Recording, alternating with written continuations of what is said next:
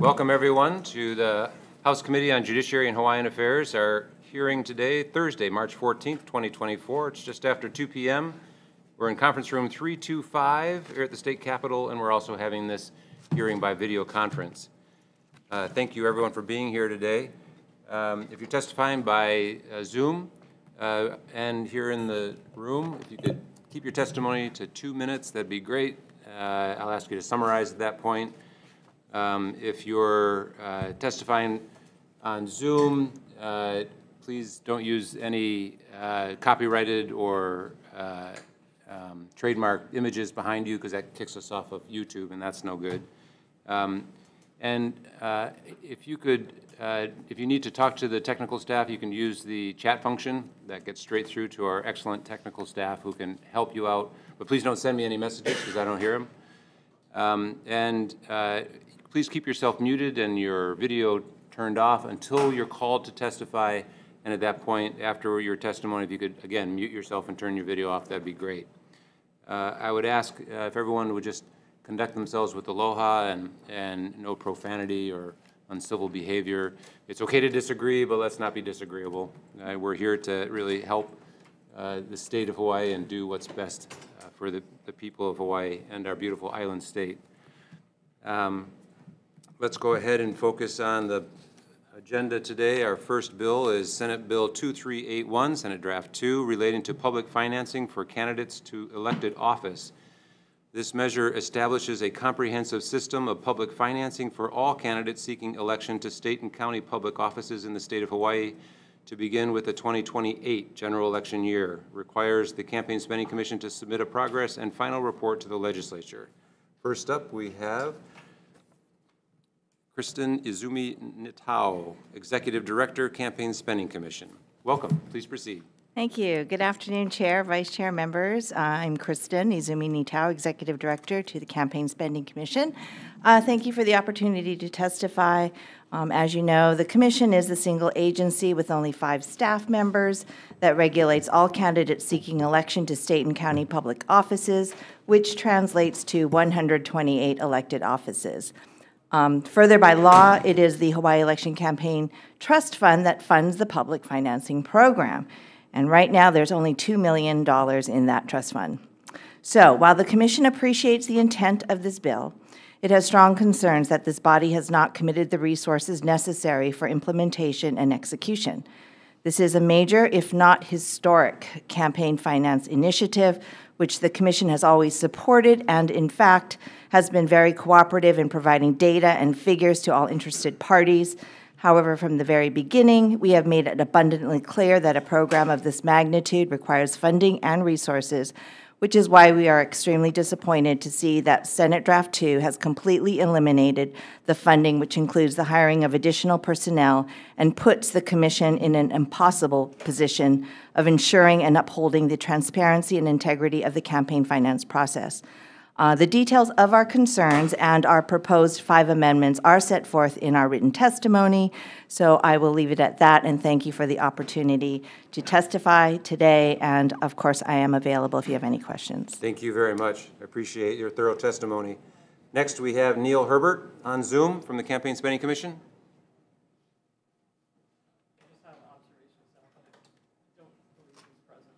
Oh, we'll come back to Mr. Herbert. We do have his written testimony, and if he comes back to active status, just let me know. Next, we have Cameron Hurt, Common Cause. Welcome, sir. Please proceed. Thank you, Chair, members. We're going to stand on our written testimony, as well, though, add that we acknowledge the concerns and that the bill as written would not go into effect immediately, which would give us time to seek funding and to find other revenue sources for funding. We also think that it is worth looking into the amendments offered by the elections commissions. We think they're some good amendments, and if taken seriously, this program, yes, historic, can still be done. It does take a lot to do something this big. This would be the largest endeavor of any state in the union currently. So yes, it would take a lot from us, but we are very much capable to do it. We will have to be, there's no may, we will definitely have to be creative and innovative in how we fund this, but there is money there to do it, and we are open for all recommendations and questions. Thank you. Thank you very much. Next, we have testimony from Evan Weber, Our Hawaii Action. Next, we have testimony from Hawaii Workers Center, Sergio Alcubila. Next, we have testimony from Maki Morinoe Huli Pack. Next, is on Zoom? Nope. Next, we have testimony from Hope Services Hawaii, Kristen Ellis. Nope. Testimony from Campaign Legal Center, Aaron McKean. Yes, please proceed. Yes, good afternoon, Chair, Vice Chair, and members of the committee. My name is Aaron McKean, and I'm Senior Legal Counsel at Campaign Legal Center. We're a nonpartisan nonprofit that works to advance democracy at every level of government. And we're strong supporters of public financing, both across the country and in Hawaii, particularly with this program in SB 2381. And we want to just highlight three things for making sure that this bill really does what it's supposed to be doing. First, we want to reiterate exactly what Executive Director Izumi Natal had mentioned about funding and resources for running this program. We think that's a crucial part of establishing an effective public financing program.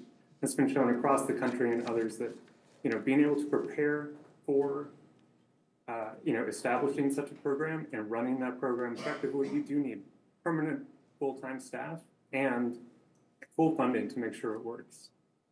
And then second, I also want to highlight that we could amend this bill to provide supplemental funds for candidates. In other versions of this kind of public financing program, like in Maine, they found a lot of success by providing supplemental funds to candidates when they gather extra qualifying contributions as they continue in their campaign. That helps them stay competitive through the end of the campaign and all the way through it. And then finally, I also want to highlight that another way to improve the bill would be to allow certified candidates to pay their campaign debts before after the day of the election. The way the bill is structured right now, it appears that a candidate would get to the day of the election, they wouldn't necessarily be able to pay off campaign debts that are remaining after that day, at least as the bill is worded at the moment. I've submitted written testimony with further recommendations for strengthening the bill. We strongly support it, and I welcome any questions, and would be happy to work with the committee. Thank you very much. Next, we have testimony from Dave Mullenix, Our Revolution Hawaii. Not present. Next, we have testimony from Nikos Leverins. Next, testimony from Chuck Friedman. Mr. Friedman, welcome. Good to see you, sir. Take your time. Take your time. I am an old timer. It's a long time since I've been here. The first time I testified in front of the House of Representatives, Tony Kunimoto was the chair of the Finance Committee, so that'll give you an idea. Welcome back. Yeah, welcome back, Cotter. Anyway, the point of me coming today is I would normally be in favor of anything that gives us clean elections and better accountability. There is a problem with this legislation, and that's what we wanted to point out. The problem is that we suggest you consider ways to protect against the interference by super PACs and other entities like that in the case you go ahead and implement elections which are capped in the amount that a candidate can spend. Why am I saying this in contrast to this proposed law is that if you were capped by how much you could spend and the super PAC decided I can get those guys for a cheap dollar, it will open up, I think, unfairness where you're trying to create fairness.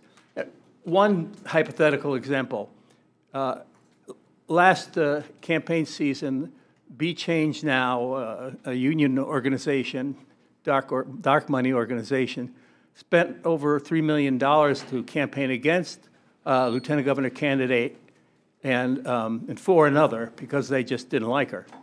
And if you took that amount of money, $3.2 million, let's say you try to divide it over 5 Honolulu Council seats.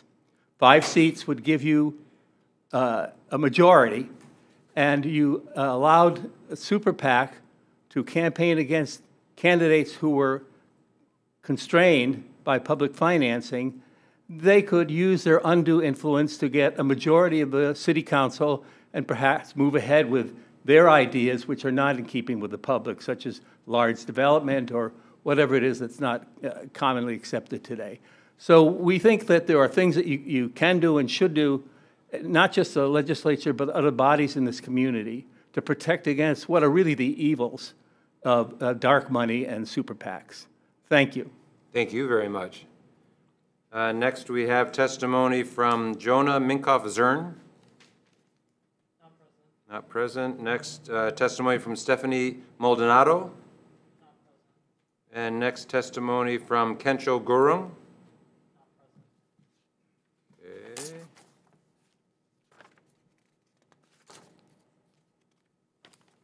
Testimony from Jasmine on Zoom.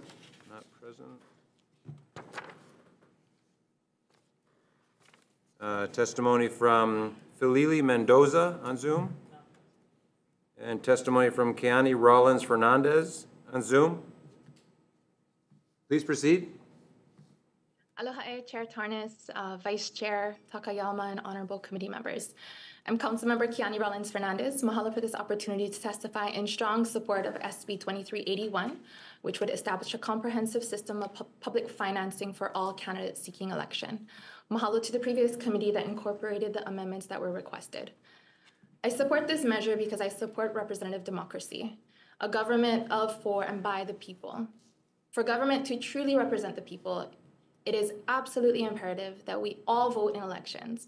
It is equally important to ensure that people have good candidates to vote for, candidates who they feel would represent their interests in decision-making, candidates who are accessible and responsive to them. As folks in Maui County reach out to our legislators, particularly those who have been impacted by the devastating fires, it is more important than ever we have legislators who are working alongside the community. There are so many competing interests and conflicting interests that can afford to donate the maximum allowed to candidates that may not prioritize the interests of the everyday community member, and who can compensate others in leadership positions to donate the maximum allowed. Community members in general cannot compete with this level of funding, which often translates to a weaker voice, especially community members who make minimum wage or close to it. It's important that when we recognize systems of oppression, which is what the decision in Citizens United created, we counter it by building systems that empower and uplift our everyday community members. While I wish this program had been established before the fires occurred, we are here now and we have the opportunity to establish it this year. And while I wish it would be fully funded this year, I can support taking the first step of establishing it. For this year, the decision before you is whether this program is worthwhile to institute, and I strongly believe it is. The decision on how much funding should be allocated to this program is a decision for another day. I support the Campaign Spending Commission's request for resourcing. In this first year, after funding the position to manage the program, perhaps it would be useful to poll this year's candidates to find out how many would be interested in participating in a program like this. In Maui County, we have taken this approach multiple times, establishing a program before it's made available to applicants, giving agencies time to prepare for the important task ahead. This approach has served us well in collecting necessary information and taking the next steps. Mahalo to all of you for working hard to serve the people. Mahalo Rep Miyake for representing the people of Maui. Please pass this measure today. Aloha. Thank you. Mr. Weber? I'd called you earlier and you weren't here. I know you guys moved efficient today. Sorry about that.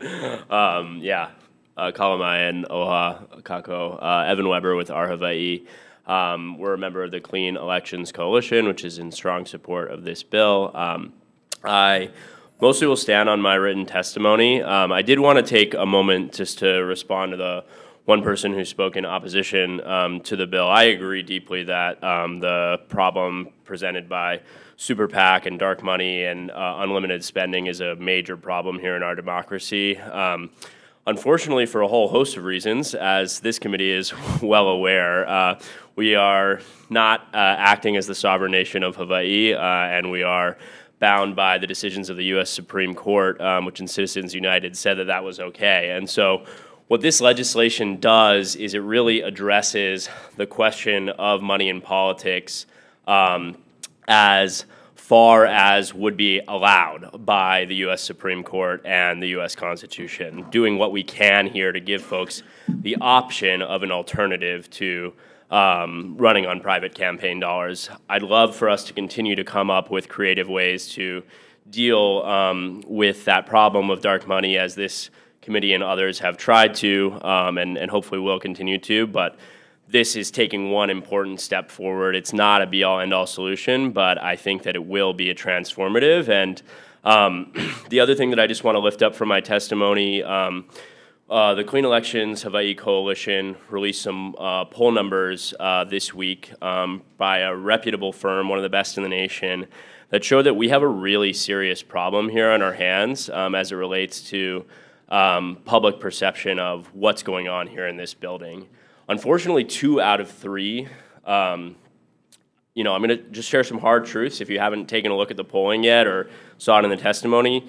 2 out of 3 voters believe that legislators in this building care more about wealthy donors than they do about the needs of our communities. And so, you can summarize, please. Yes, whether you believe that's fair or not, it's important to know that that is how the public feels right now, and this legislation, also supported by over 2/3 of voters, would be an important signal to send to show that we're taking this problem seriously and continuing to move forward after the corruption scandals that have shaken all of our consciousness in recent years.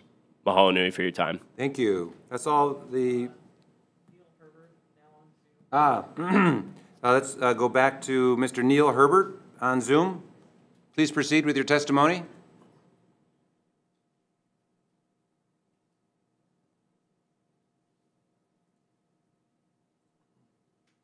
Okay, there we go. Thank you, Chairman Tarnas and Vice Chair and the committee for allowing me this opportunity to comment on the bill. Much of the new legislation on campaign funding reform passed last year was the result of CSC's, the Campaign Spending Commission's input, including the critically acclaimed special study done by the Commission to improve standards of conduct, established in 2022 by House Resolution Number 9, to improve standards of conduct. Our Executive Director, Kristen Izumi Natao, was a member of this committee, the special committee, and these new laws and the pending bills to convert, like this one here, to full public financing will dramatically increase administrative responsibilities. With only 5 staff currently authorized, it's the same number since its start in 1975. It's been very difficult to maintain the high standards of service expected by the public.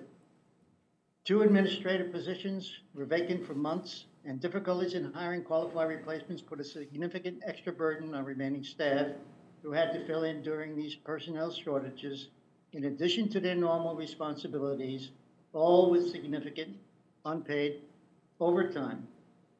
We are well aware of and understand the fiscal belt tightening needed to prioritize assistance to Maui after the Lahaina disaster and the effect it no doubt has on the state funding across the board. However, the Campaign Spending Commission is just one of the few entities that actually brings money into state coffers. Over the past 4 years, over $288,000 has been collected from fines and placed in the general fund. Meanwhile, the staff's operating budget is only increased by just under $30,000 in that same time span. Surely these should be factors offsetting the $200,000 for the 2 new positions being requested. Even one additional position would greatly help. The CSC regularly receives praise from candidates and the general public for its efficiency, integrity, responsiveness, and unbiased procedures, often mentioned as an example for other commissions to follow.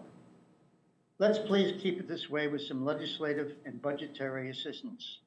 And I am the current chair of the Campaign Spending Commission. Thank you. Thank you very much. Is there anyone else wishing to testify on this measure? Please come on up and introduce yourself. Careful. Good afternoon, Chair, Vice Chair.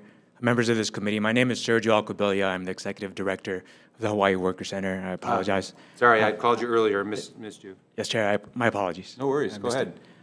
We stand in strong support of this bill.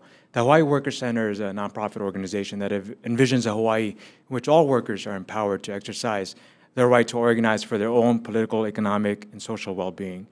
So usually what happens when workers begin to organize is, of course, the corporate interests will begin to call in favors, will begin to circle their allies, whether it's in our halls of our Congress, from our state legislatures to our city halls. This bill, for us, it gives workers a fighting chance.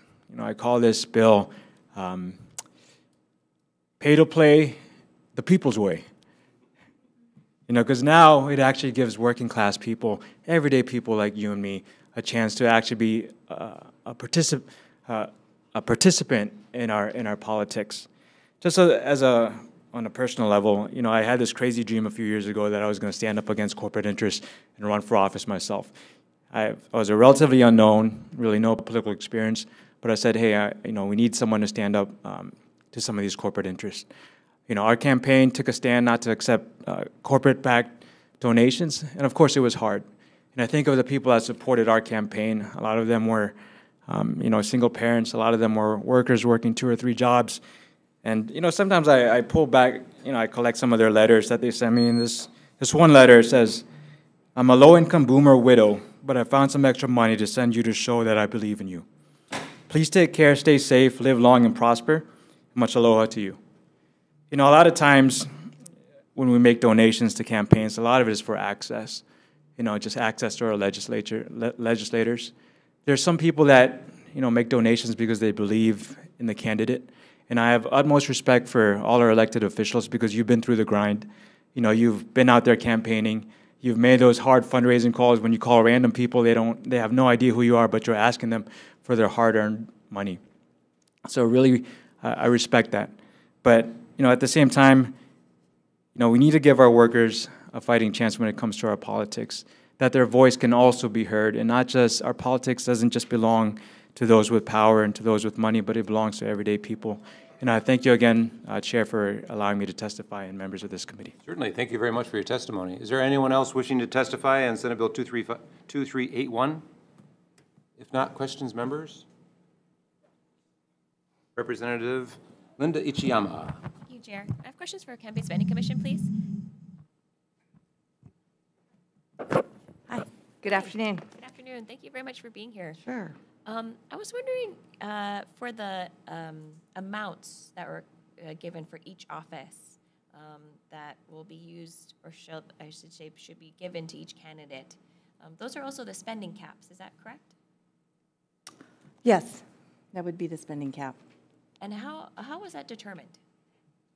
I think it's based on the formula that was proposed in the bill. So as you probably know, this is not our bill. This is a bill that was, of course, introduced by Senator Rhodes, and we did provide data based upon prior elections as to what it takes to win an election. So it is grounded in real data, but I can't speak to how the formula was proposed and how it operates. Is there any relation to our current partial public financing No. limits? No, no relation at all. Okay. I was just curious because the amount for OHA, which is a statewide, for certain seats, island-wide, I should say, some of the at-large seats, correctly? Anyway, it just seemed very low for the OHA candidates. Are you speaking about the comprehensive public funding or the partial public funding? The comprehensive public funding. In I this see. bill, the limit is 40,000 total for both the primary and the general. I don't know if you could speak to why it's No, I so can't. low. Sorry, I wish I could speak to that. Again, if that is a figure that brings concern, particularly if you look at past amounts that it took to win these elections, we certainly would take another look at it. As I mentioned, these are just figures as proposed by the author of the bill, for which we, provided. And then my, if it's okay, Chair, I have a couple more Certainly. questions. It doesn't have a process for what happens, like, let's say the $30 million runs out, right? Because there had to be a minimum of 30 in order for the program to go forward, and you would post a notice. So what happens if that 30 gets committed? If it runs out while we're executing, Yeah. then we wouldn't have any money to execute it. We'd be capped. So it would So- be like a first come, first serve? I think it would have to be. I mean, if there's no money to administer, there's no money. So yeah, for sure, we could run out. But I mean, there is a verification process, because in order for a candidate to qualify for the public funds, they have to raise a certain amount of minimum qualifying contributions. So that piece in and of itself is extraordinary, because we're talking about 50 to over 6,000 $5 cash contributions, depending on which elected office. And that type of verification process is, I think, has tremendous fiduciary duties, audit and investigative and enforcement, a lot of duties attached to that to ensure that that person truly qualifies for the public funding. But I think if the 30 million runs out, the 30 million runs out, unless the legislature puts more money within the trust fund. But the current bill speaks to, well, actually, there's no money in the current bill, but the original version spoke to a 30 million, yes. Okay.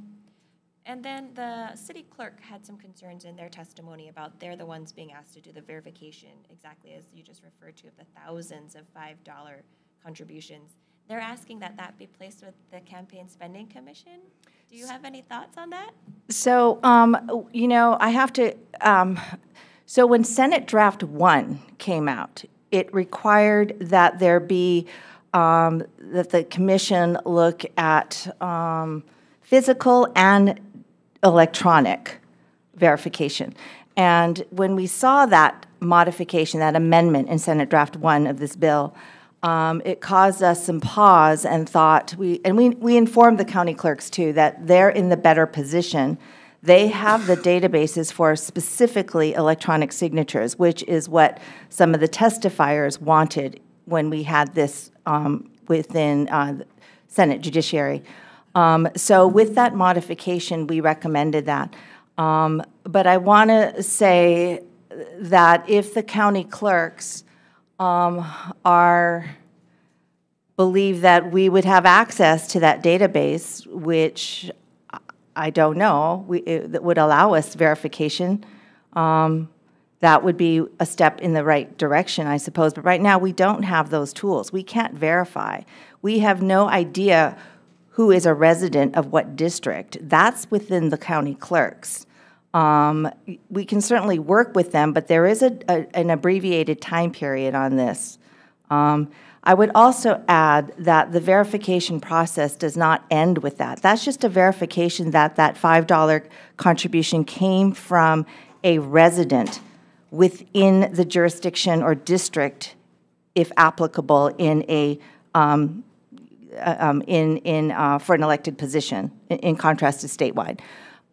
We would still, the commission still would have many other duties besides that to verify that $5 contribution in and of itself what is legitimate and not fraudulent before we turn over and authorize the rest of that money. So it doesn't begin and end with the county clerks. It was merely a suggestion, I suppose, that we have not fully engaged with the county clerks. I'm aware of their testimony. I have not had a chance to engage with them other than informing them after Senate Draft 1 came down, our recommendation that since they have the materials and the tools, that they verify at least the resident contribution. But yes, if this bill continues, we do need to meet with them and figure out how this would happen. I'm also kind of concerned about the short timeline in Yeah. order to verify. 10 days. I know. Right? And Yeah. you have a deadline, I think it's 30 days before the primary election when Correct. people can apply to get certified. Correct. So theoretically, you could have hundreds of candidates at your door with thousands Correct. of... In a 2028 election, that is similar to this year. It's a mayoral election, and we have typically, I think, 103, 110 candidates, seats, and you can imagine that could be anywhere from 1 to, I don't know how many candidates could be running for that position. And if they all qualify, you can imagine the magnitude of that type of the money that would, or excuse me, I guess the verification process at for the first step.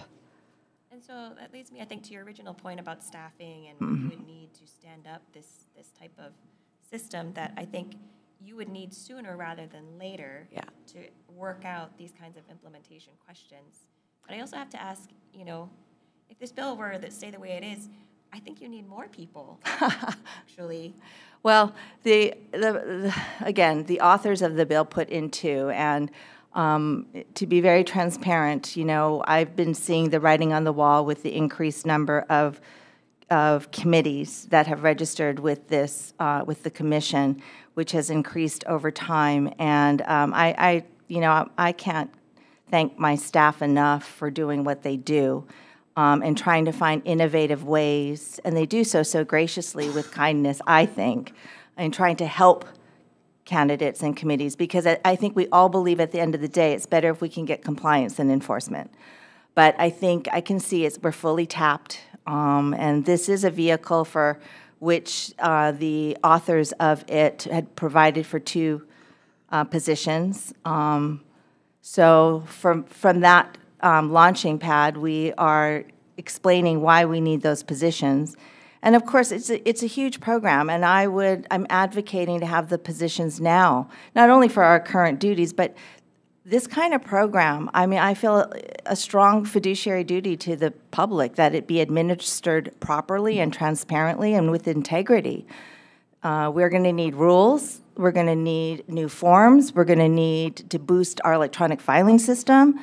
Every year in every election, we have sometimes up to 150 new candidates. Now, this kind of program is going to increase that, and it's these new candidates, perhaps not so much the members of this committee who are very seasoned, but if you're a new candidate, it's a very, very steep learning curve.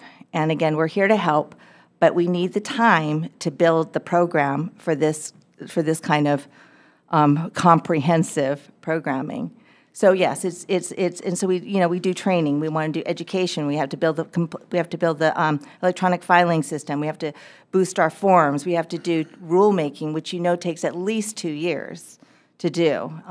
So we would hit the ground running. We are excited for this program. I think it really would put Hawaii in an epic position. So we don't dispute that. But again, we want it to be a successful program, and I don't think the bill as it stands now is building it towards success, which is why we're here to testify. Can I ask one more question, Chair? Certainly.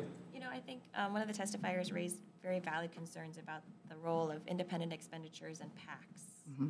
I don't see anything in this bill that would address that or limit that. Is that correct? Well, this bill, I think the attractive feature of this bill is it would prevent a candidate who receives full public funds from receiving any private donations, or at least they can't spend that. It would be frozen in their accounts. So in other words, if you are a comprehensive public funder, all you're going to do is spend those monies that you get. You can't accept private donations. That is the difference between this and the partial public funding program, which has expenditure caps, but it still permits. Maybe not quite my question. Oh. Is that right? Let's say 2 people are in a race, and both of them, they're the only people in the race, and both of them accepted, participated in this full public financing. So you're correct. Both of those candidates would not be able to accept any PAC donations. But I don't see anything in this bill, and I'm not sure if we could, but there's nothing to prohibit a PAC from dumping hundreds of thousands of dollars independently to support one of those candidates. Is that correct? I'd have to take another look at that. I don't know if I have seen that. I don't see anything in the current draft that would say anything about that. So while we may be saying the candidates themselves are not accepting these PAC donations and spending money, but an outside third party could totally legitimately. I hear what you're saying. Into that race. I hear what you're saying. I would have to take another look at the bill. I don't know if somebody in present at this hearing has a response to that. But I totally appreciate your question. Okay, thank Yeah, you. yeah. Thank you very much. Thank you, Chair. Thank you very much. Other questions? Representative Ganadin. To Mr. Weber.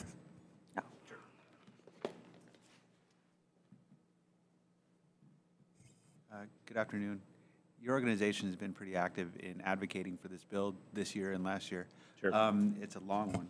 Can you describe to the committee any differences, if there are any, from this year and this bill that we have before us and the one that we reviewed last year? Yeah, that's a great question. So this will speak to some of Representative Ichiyama's questions as well.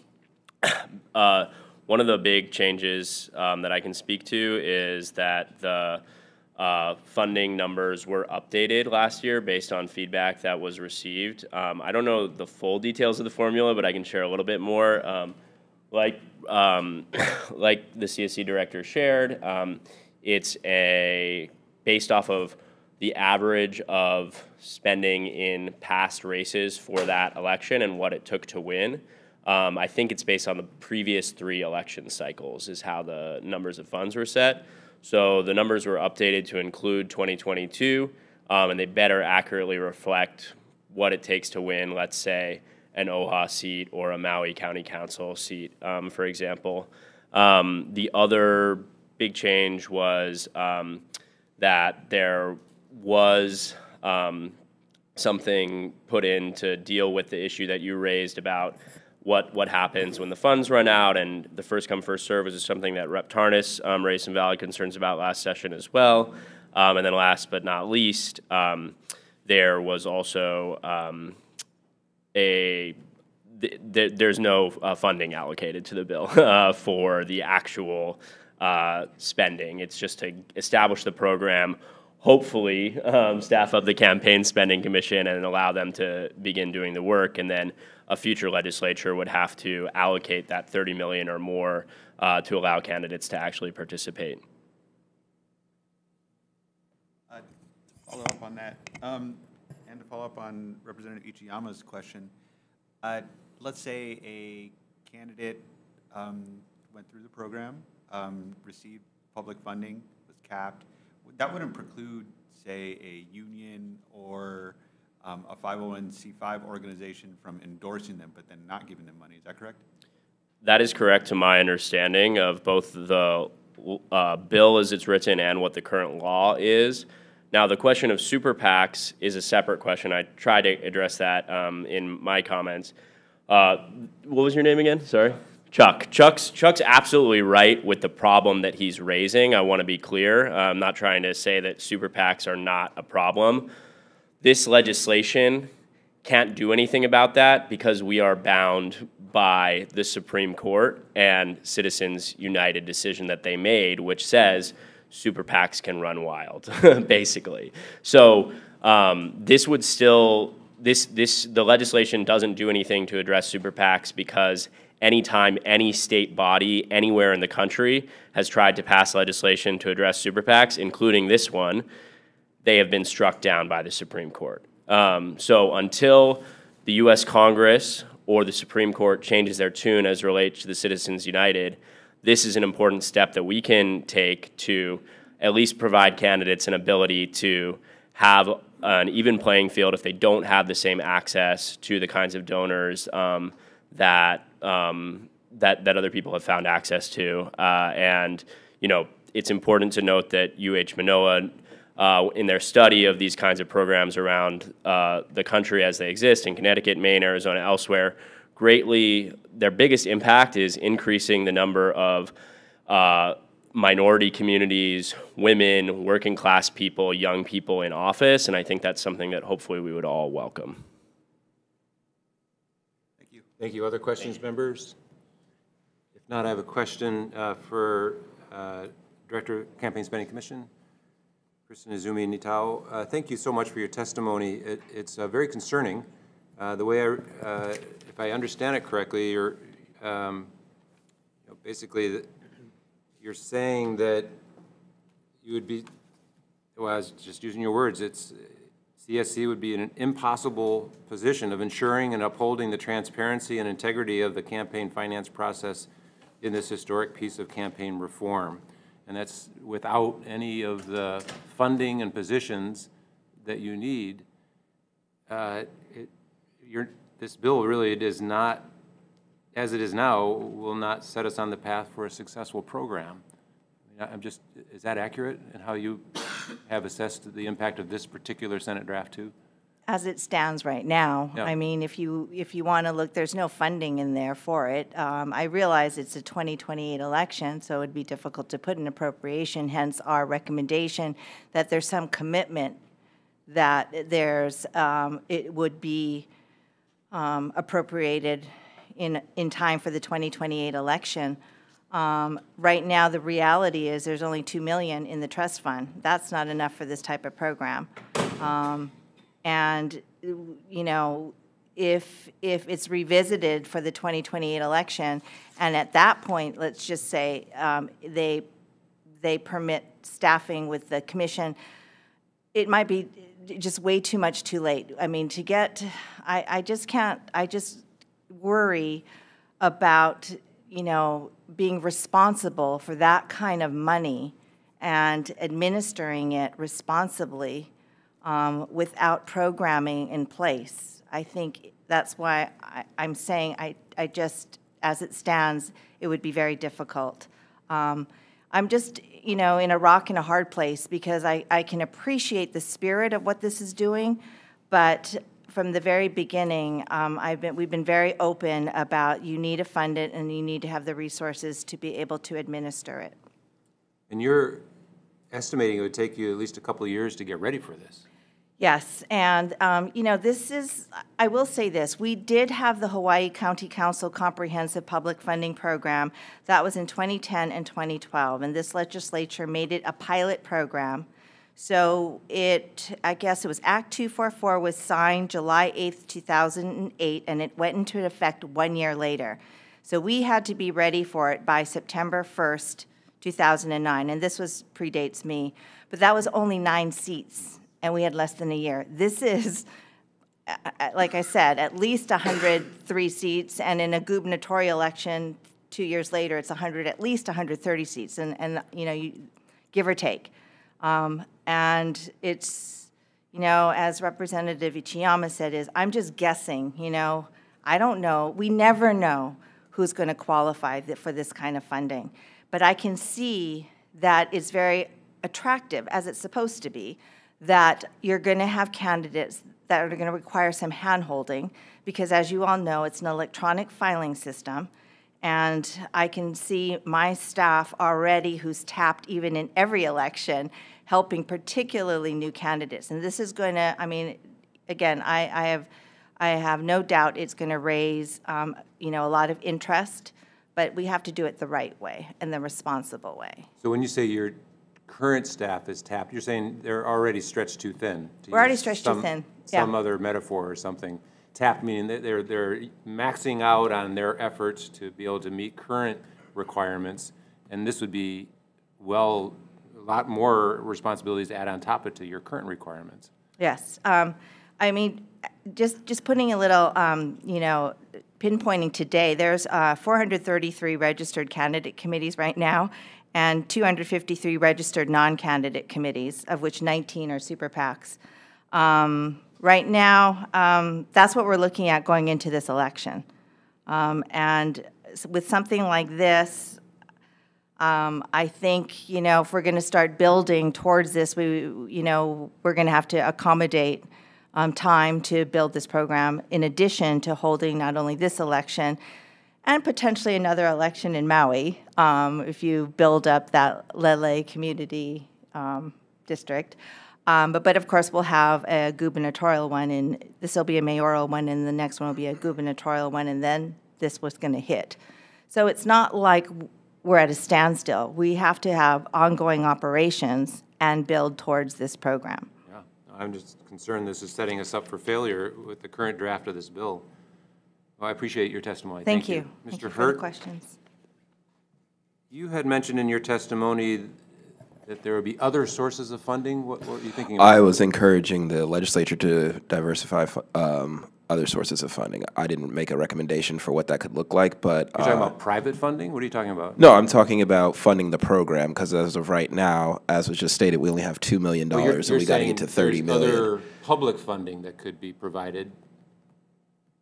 I'm saying that to get to the 30 million, we're going to have to be creative and think of outside the box as to where that revenue stream can come from if we're still looking at a 2028 date and thinking out in the future. Right. So past now and then over the next year or year and a half to find where that next, where the funding can come from is what I was speaking to. Okay, but just so I'm clear, you're referring to state funding? Yes, sir. Got it. Okay, not private funding. No, Okay. sir. Thank you. Councilwoman Rollins Fernandez, are you still online there? I have a question for you, if you're available. Aloha, Chair Thomas. Yes. I appreciate your support for this. There are some members that I've talked to about this that are saying, well, why is it that the state should pay for county, or for candidates running for county races? The counties should pay for this. Do you think that there is an appetite within the county of Maui to pay for the publicly financed elections for candidates running for county office in Maui County? Mahalo for the question, Chair Thomas. Just as the partial funding program is funded by the state, I would assume that it would run in the same way. No, I understand. I'm just saying that there are many members of the House that are saying that they don't want the state to pay for candidates running for county office. And I was just curious if you thought that the county of Maui would be willing to pay for the campaigns of candidates running for office, like Maui County Council, Maui Mayor, et cetera. Mahalo. I guess as counties, we're subdivisions of the state, and so we're an extension of the state's kuleana. If there's an appetite, I guess I shouldn't speak on behalf of the county. I haven't asked our specific county. I know right now, after the fires, funding is tight. Understood. Yeah, I appreciate that. And I'm just trying to respond to questions that I've gotten from members within the House, and they're saying the county should be paying for county candidates. And I was just curious what you thought about that. Well, thank you. I appreciate your candid response. Mahalo, Shatanis. Okay, those are all my questions. Any other questions, members? Okay, if not, thank you very much to all the testifiers in this. Let's move on to the next measure. Senate Bill 3243, Senate Draft 1 relating to campaign finance. This measure prohibits foreign entities and foreign influenced business entities from making contributions, expenditures, electioneering communications, or donations for election purposes. Requires every business entity that contributes or expends funds in a state election to file a statement of certification regarding its limited foreign influence. Requires non-candidate committees making only independent expenditures to obtain a statement of certification from each top contributor required to be listed in an advertisement. On this measure, we have first up the Campaign Spending Commission. Oh, thank you, Chair, Vice Chair, members. I'm going to stand on our written testimony and, of course, be available for any questions. Okay, thanks. Is Gary Cam on Zoom? No? He's not? Okay. Didn't know if he was joining us as was indicated in the list. I usually ask testifiers to highlight your testimony, but I'm thinking that you may not want to do that. You want to highlight any of the main points of your testimony? Sure. I can testify that, we support the intent of the bill. I think our really main comment has to do with there has been some litigation on this issue. So we would recommend that that this committee consult with the Department of the Attorney General due to any constitutional concerns due to First Amendment concerns. But we do support the intent. And so your concern from your testimony, I just want to make sure I understand, to the extent this bill expands the foreign national contribution and expenditure ban derived from the federal act that you were referring to to also ban contributions and expenditures by foreign-influenced business entities. The Commission is concerned that the bill raises serious First Amendment and FICA preemption concerns. So it's really the foreign-influenced business entity reference that is concerning to you. Yes, and how it's defined as to what percentages of that are permitted. You know, again, we can appreciate the spirit of the bill, and we would, you know, fully state that contributions from foreign nationals and foreign contributions is banned. Right. Our only other comment is that the farther we departure from FICA, the less guidance we have on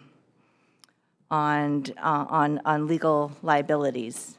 But this is an area for which there is interest within the, you know, other in other states. It's just that I think it's just being litigated. So it's just something to be aware of. Understood. And just for those who are listening or watching, FICA is the Federal Election Campaign Act. Sorry, which is yes. a federal act that governs, that bans contribution from foreign nationals. Correct. Yeah. Okay, great. Thank you Thank very much you. for your testimony. Next, we have testimony in support from the League of Women Voters of Hawaii, testimony in support from ILW Local 142, testimony in support from Ronald Andrew Fein, F-E-I-N. Please proceed, sir. Yes, thank you. Chair, Vice Chair, committee members, I'm Ron Fein. I'm the Legal Director of Free Speech for People, and we're a national nonpartisan nonprofit organization that works to reform campaign financing. In support of SB 3243, which bans corporate political spending by foreign-influenced business entities. I submitted extensive written testimony, but I'll just make a few brief points here. First, this bill is constitutional, and explained that in detail in the written testimony, but the summary is that the U.S. Supreme Court, in a decision after Citizens United called Blumen versus Federal Election Commission, has approved banning campaign spending from foreign entities based on the interest in protecting democratic self-government. This bill extends that to businesses where those foreign entities exercise influence. The Campaign Spending Commission's executive director just mentioned litigation pending in Minnesota. In the Minnesota case, the court rejected the argument that a similar bill was preempted by FICA, but did grant a temporary injunction pending full litigation citing Citizens United, and we're actually in communication with the state attorney general's office there. They are vigorously defending it on the merits. They're in the middle of the trial preparation phase right now, so it's still an ongoing case there. Second quick point, the foreign ownership thresholds in this bill correspond to substantial influence in corporate decision-making. And I've attached to my testimony in this bill that of a former general counsel of the U.S. Securities and Exchange Commission who wrote testimony on a very similar bill that's pending in California, and that's at the end of my testimony. Third quick point, this bill is workable. It puts the burden of compliance on the corporations themselves, not the Campaign Spending Commission. And last point, there was discussion for the previous bill about super PACs. Now, this bill will not end super PACs as a class, but it specifically bans a foreign influenced business entity from making a contribution to a super PAC, which will have the effect of drying up a lot of, though not all of, super PACs funding. Thank you, and I'd be pleased to answer any questions you may have. Thank you very much. Next, we have testimonies from Nikos Leverins.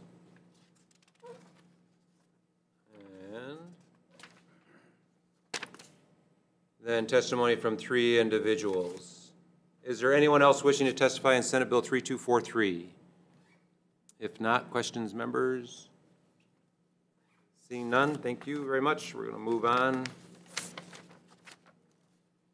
Senate Bill 2405 relating to campaign finance. This measure allows an election candidate, treasurer, or candidate committee to use campaign funds for the candidate's child care and vital household dependent care costs under certain conditions. On this measure, we have Campaign Spending Commission. Good afternoon, Chair, Vice Chair, members. Kristen Izumi-Nitao, Executive Director, Campaign Spending Commission. We are supporting this bill This bill has come before this body a few times before. It's always been our position that we don't believe it to be necessary because we can appreciate how that this is a expense that is directly related to the candidate's campaign and thus permissible. But we can also acknowledge that there's been a movement to make this part of a statutory permitted expenditure under 11-381, and therefore we would support it. Thank you. Thank you very much. Next, Cameron Hurt, Common Cause. Welcome. Please proceed. Thank you, Chair. Cameron Hurt, Common Cause Hawaii. Pretty much standing on my testimony as is, but I do want to highlight that this would really just be following in line with the rest of the nation, with already 35 states having this. That's more than half of the states. And as a personal note, as a political scientist, single father, I can see how this would be very impactful for somebody. And again, this is a trend that is going across our country, not just here in the state of Hawaii. So Common Cause strongly supports this bill. Thank you. Thank you. Next, we have testimony from Becky Gardner, Democratic Party of Hawaii Women's Caucus. Next, we have testimony and support from Vote Mama Foundation, Louisa Dugan. Please proceed. Thank you so much. Good afternoon. My name is Louisa Dugan, and I'm submitting testimony on behalf of Vote Mama Foundation in strong support of Senate Bill 2405.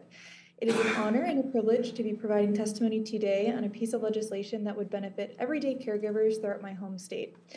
Child care obligations are one of the major factors families consider when weighing their decision to run for office. In many states, it costs more to send an infant to child care than to complete a mortgage payment. This is not an expense working families can take on, especially when campaigning. By passing Senate Bill 2405 into law, the Hawaii State Legislature has the opportunity to strengthen access to democracy for working families. Addressing the structural barriers like the cost of child care that prohibit caregivers from running for and serving in office furthers our notions of good governance and equality. This legislation would advance public trust in how candidates can and do use their campaign funds on expenses directly related to campaign activities. Vote Mama Foundation is the only organization working to expand and codify the use of campaign funds for childcare in all 50 states. In 2018, the Federal Election Commission approved federal candidates' option to spend campaign funds on childcare through a unanimous bipartisan vote. This paved the way for all federal candidates to do so as well. Subsequently, 31 states, both Democratic and Republican, have brought their state statutes in line with federal regulations. States like Arkansas, California, Washington, and West Virginia all allow for candidates to use their campaign dollars on caregiving expenses. This legislation is a bipartisan initiative for moms and dads alike. As with any other campaign finance allowance, this bill creates an option for use and is not a mandate. Candidates do not have to use campaign funds on caregiving expenses if they do not want to. Even better, this common sense solution is at no cost to taxpayers. Lastly, I'll wrap up shortly. I'm thrilled to share that just in January of 2024, we released our latest report that outlines the usage of campaign funds spent on childcare expenses at both the federal and state level since 2018.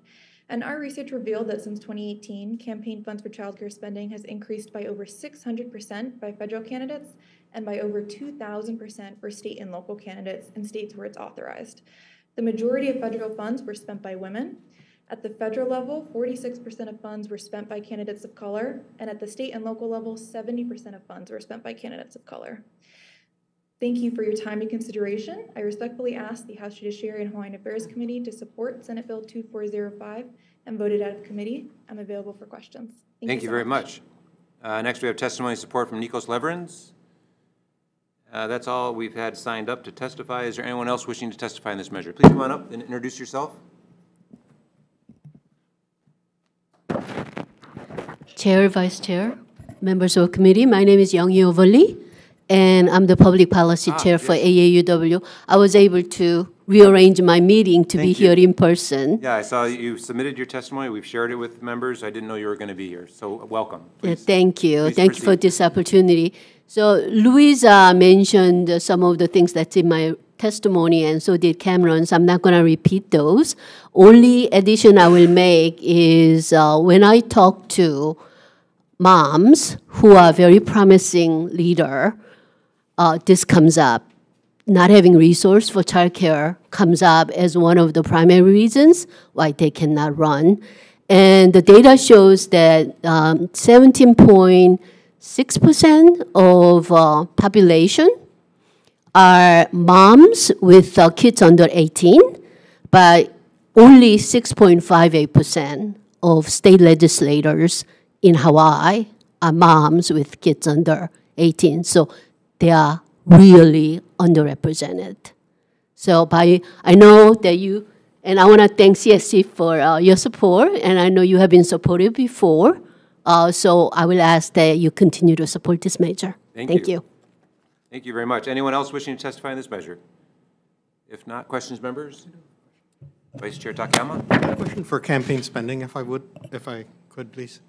Sure. In your testimony, you said that childcare expenses could, under current law, already be considered a legitimate campaign expense. Is that right? Correct, is directly related. Would that also be extended, could that also be extended to the opposite end where a candidate might be a family caregiver for an elderly parent who might be suffering from an illness? Yes, because it would apply to the vital household dependent care. Okay, all right. Thank you very much. Thank you. Young-Yi, if you could come up, I was just curious, you know, knowing now that under current law that if a candidate requests, they could get approval for child care expenses under current campaign finance law. Were you aware of that? No, I was not aware of that. However, passing measures such as this make it clear. And I fully get that. But yeah. What I'm just saying is I wanted to emphasize that even if we can't get this through, we tried this before, and we'll try, if the committee agrees to it, we'll try it again. We could definitely do public education if that's what you're getting at. Yeah, but it'll be really nice to have a measure like this passed to make it clear to the public that this is possible. And I want to thank our Representative Takayama for pointing out that this is also for kupuna care as well, because often they are in the famous sandwich generation, right? Sure. Yeah. Yeah, we're all taking care of our elderly parents. Okay, thank you very much. Thank you. Anyone else wishing to testify? If not, we'll move on. Thank you very much to all the testifiers. Moving on to Senate Bill 2216 relating to the State Ethics Commission. This measure clarifies and modernizes the way the State Ethics Commission provides advice and conducts investigations. First up, we have testimony from Robert Harris, Executive Director, Hawaii State Ethics Commission. Welcome, sir. Please proceed. Aloha, Chair, Vice Chair, and Representative Miyake. The Ethics Commission is in strong support of this measure. Just briefly, the Ethics Commission prioritizes doing education, advice, receiving financial disclosure statements, and doing enforcement. Our emphasis has always been if we do a better job on the education and advice, we can reduce the need to do enforcement. The Ethics Commission currently has an attorney of the day, which we generally very much solicit people calling us and inquiring for advice, and on average receive about 40 or so requests for advice per month. This bill helps codify and ensure that those communications are confidential. We want to make sure that people feel comfortable in revealing the circumstances that they're calling about and what they're exploring, so we can kind of explore with them appearances of impropriety or the application of the state ethics code. And so this helps ensure that that communication remains confidential, and that's why, in part, this is a priority bill. In addition, it helps codify our current standards on investigation, which has already been established either by way of decisions, court decisions or otherwise, but by putting in a statute, we hope it will make it more obvious to folks who are looking at it to understand how the investigation process works. One last thing, this also allows us to issue an advisory opinion. We already have that mechanism, but generally speaking, someone has to request it specifically, and it's a more formal process. This would allow us to issue advisory opinions as to general matters. So if we receive the same question 10 times, say, we can say this is ripe for an advisory opinion, just basically put it out there and give people the force and effect of law that they can rely upon that going forward. Thank you again for the opportunity to testify, and I'm available for any questions you might have. Thank you very much. That's all we have wanting to testify in this measure. Is anyone else here or online wishing to testify? Please go ahead, Mr. Hurt. Cameron Hurt, Common Cause Hawai'i, in support. We testified on this bill when it was in the Senate, but just wanted to reiterate that we are in strong support of this bill. Any bill that is going to allow our election commission to run. How we see this bill is more efficiently, definitely with being able to give more generalized opinions so people can see those and not have to worry about calling in or getting a response or how quickly that is. Also, you know, codifying the processes for the Ethics Commission is always a key characteristic of good governance, so Common Cause is in strong support. Thank you. Thank you. Anyone else wishing to testify on this measure? If not, questions, members? Seeing none, we'll move on to the next measure. Thank you to the testifiers. Senate Bill 2217 relating to reporting periods. This measure adjusts the reporting period for gift disclosures filed with the State Ethics Commission to conform with the fiscal year and provides for electronic filing of documents required by the Ethics Commission. First up, we have Robert Harris, Hawaii State Ethics Commission. Thank you, Chair, Vice Chair. The Ethics Commission is in support of this measure. I would call this a housekeeping measure. It aligns the reporting period for most state employees with the fiscal year, and it unfortunately has to go through a somewhat convoluted process to handle that transition. That's why it's wordier than you think it should be. Available if you have any questions. Thank you very much. Thank you. Anyone else wishing to testify on this measure? If not, questions, members?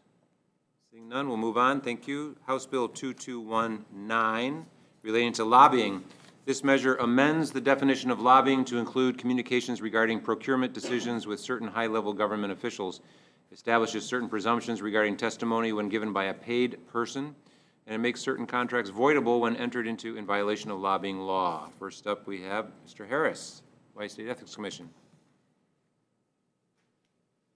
Aloha, Chair, Vice Chair, members of the committee.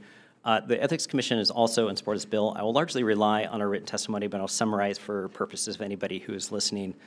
This is a critical and important expansion of the lobbying law to include procurement interactions.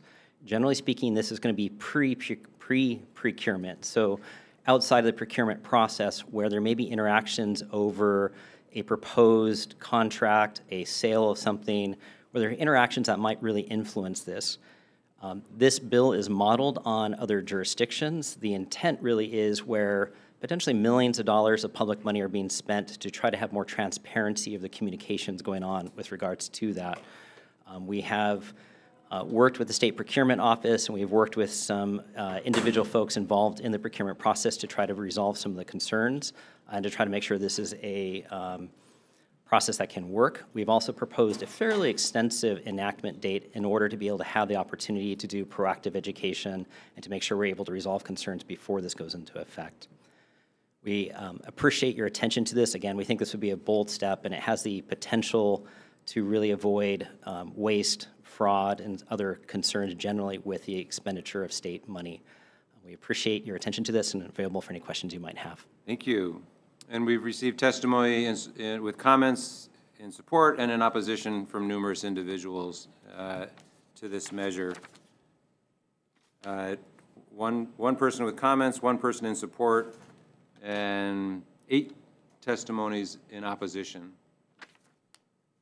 Is there anyone else wishing to testify on this measure? Mr. Toyofuku, welcome. Please proceed. Mr. Chairman and members, Bob Toyofuku. I'm testifying as an individual, and excuse me, it's regarding this bill, not supporting or opposing, but and my apologies.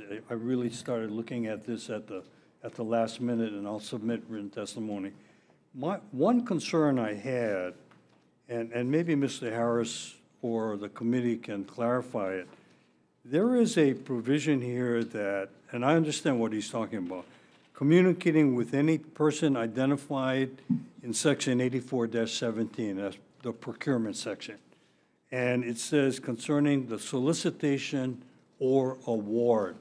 There are times, and in that 84-17 is the administrative director of the courts.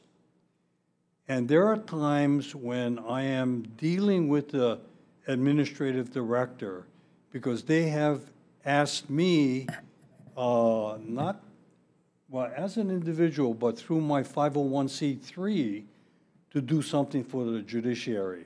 So if I get an award or a contract, I'm not too clear on whether I have to register as a lobbyist as president of my 501c3. You know, I mean, I got a little confused on that. And the other point that I just wanted to raise for the committee's consideration is that, you know, the 10 testimonies per calendar year, depending upon who it applies to, it could become a problem. But I assume, like in the tobacco-free Hawaii situation where you have a lot of students testifying, and some may testify more than 10 times a year. But I'm assuming that the current law, which says you have to either be paid or expect payment or consideration, and I don't think the students do, so it doesn't apply to them, or I hope it doesn't apply to them. Otherwise, some of them are testifying more than 10 times. So I just wanted to point those things out. Thank you very much. Thank you very much, Mr. Toyofuku. Anyone else wishing to testify? If not, questions, members? Mr. Harris, could I ask you to come up, please? We heard in testimony a couple of scenarios that would benefit from your explanation. Would you care to comment on those? I would, and thank you for the opportunity, Chair. I appreciate it. If I may briefly explain the 10 testimonies, just to make sure that that is addressed, because I suspect some of the opposition may be coming from that language. In a prior version of the bill, it has always been the standard that a lobbyist is someone who is paid on behalf of another to testify, and a certain level of, or to lobby on a bill. A certain amount of de minimis interactions were allowed, so up to 5 hours in a month or 10 hours in a year. One of the challenges has been is trying to determine, well, have they gone past that 5 hours in a month or 10 in a year? And so there was a proposed presumption that, again, if you were paid on behalf of another and you've submitted testimony more than 10 times, you've probably exceeded that 5 or 10 hours. And the idea is to create an objective, bright line standard. So it was really no relative change to the existing lobbying law. It was just basically a threshold, thumbnail sketch of this is an objective, bright line. You've probably gone past the 5 or 10 hours. You're being paid on behalf of another. A number of people looked at that and thought that may apply to just anyone submitting testimony, like public citizens. Plainly, there's a First Amendment right to submit testimony. They're not lobbyists. They're not being paid by someone else. Because of the confusion over that, we asked that that language be stricken. Just simply, it's not being understood. Let's just take it out. It's not vital to the overall purpose of the bill. So that is not what we're asking for. And if this moves forward, it's not in the current draft, and we wouldn't ask it to be brought back in. Specific to the example of interactions with the judiciary, this bill also specifically excludes interactions where government reaches out, a state employee or something, saying, I'd like to learn more about a certain area. I'd like to learn more before we issue an RFP. The idea we want to allow government officials to educate themselves. Where this would kick in is if, for example, somebody were the head of a 501c3 or a business or something, and they're affirmatively reaching out, they're being paid, they're employee, they're business, and they go past that 5 hours of interaction time. And the idea is, for example, if somebody's going in and saying, here's a proposed RFP you should look at, here are standards you should look at, those may not be in the best interest of the state. And the idea is just to make some public transparency to the fact that that entity is reaching out and effectively asking for a contract or something to be issued, that competitors in the field or others looking back can say, wait, there's probably more that should be disclosed here. And that's the intent here. I can say from personal experience, we had one vendor give us proposed standards, and when we looked at it, we eventually were able to determine that they were proposing standards that only they can meet, no other vendor can meet.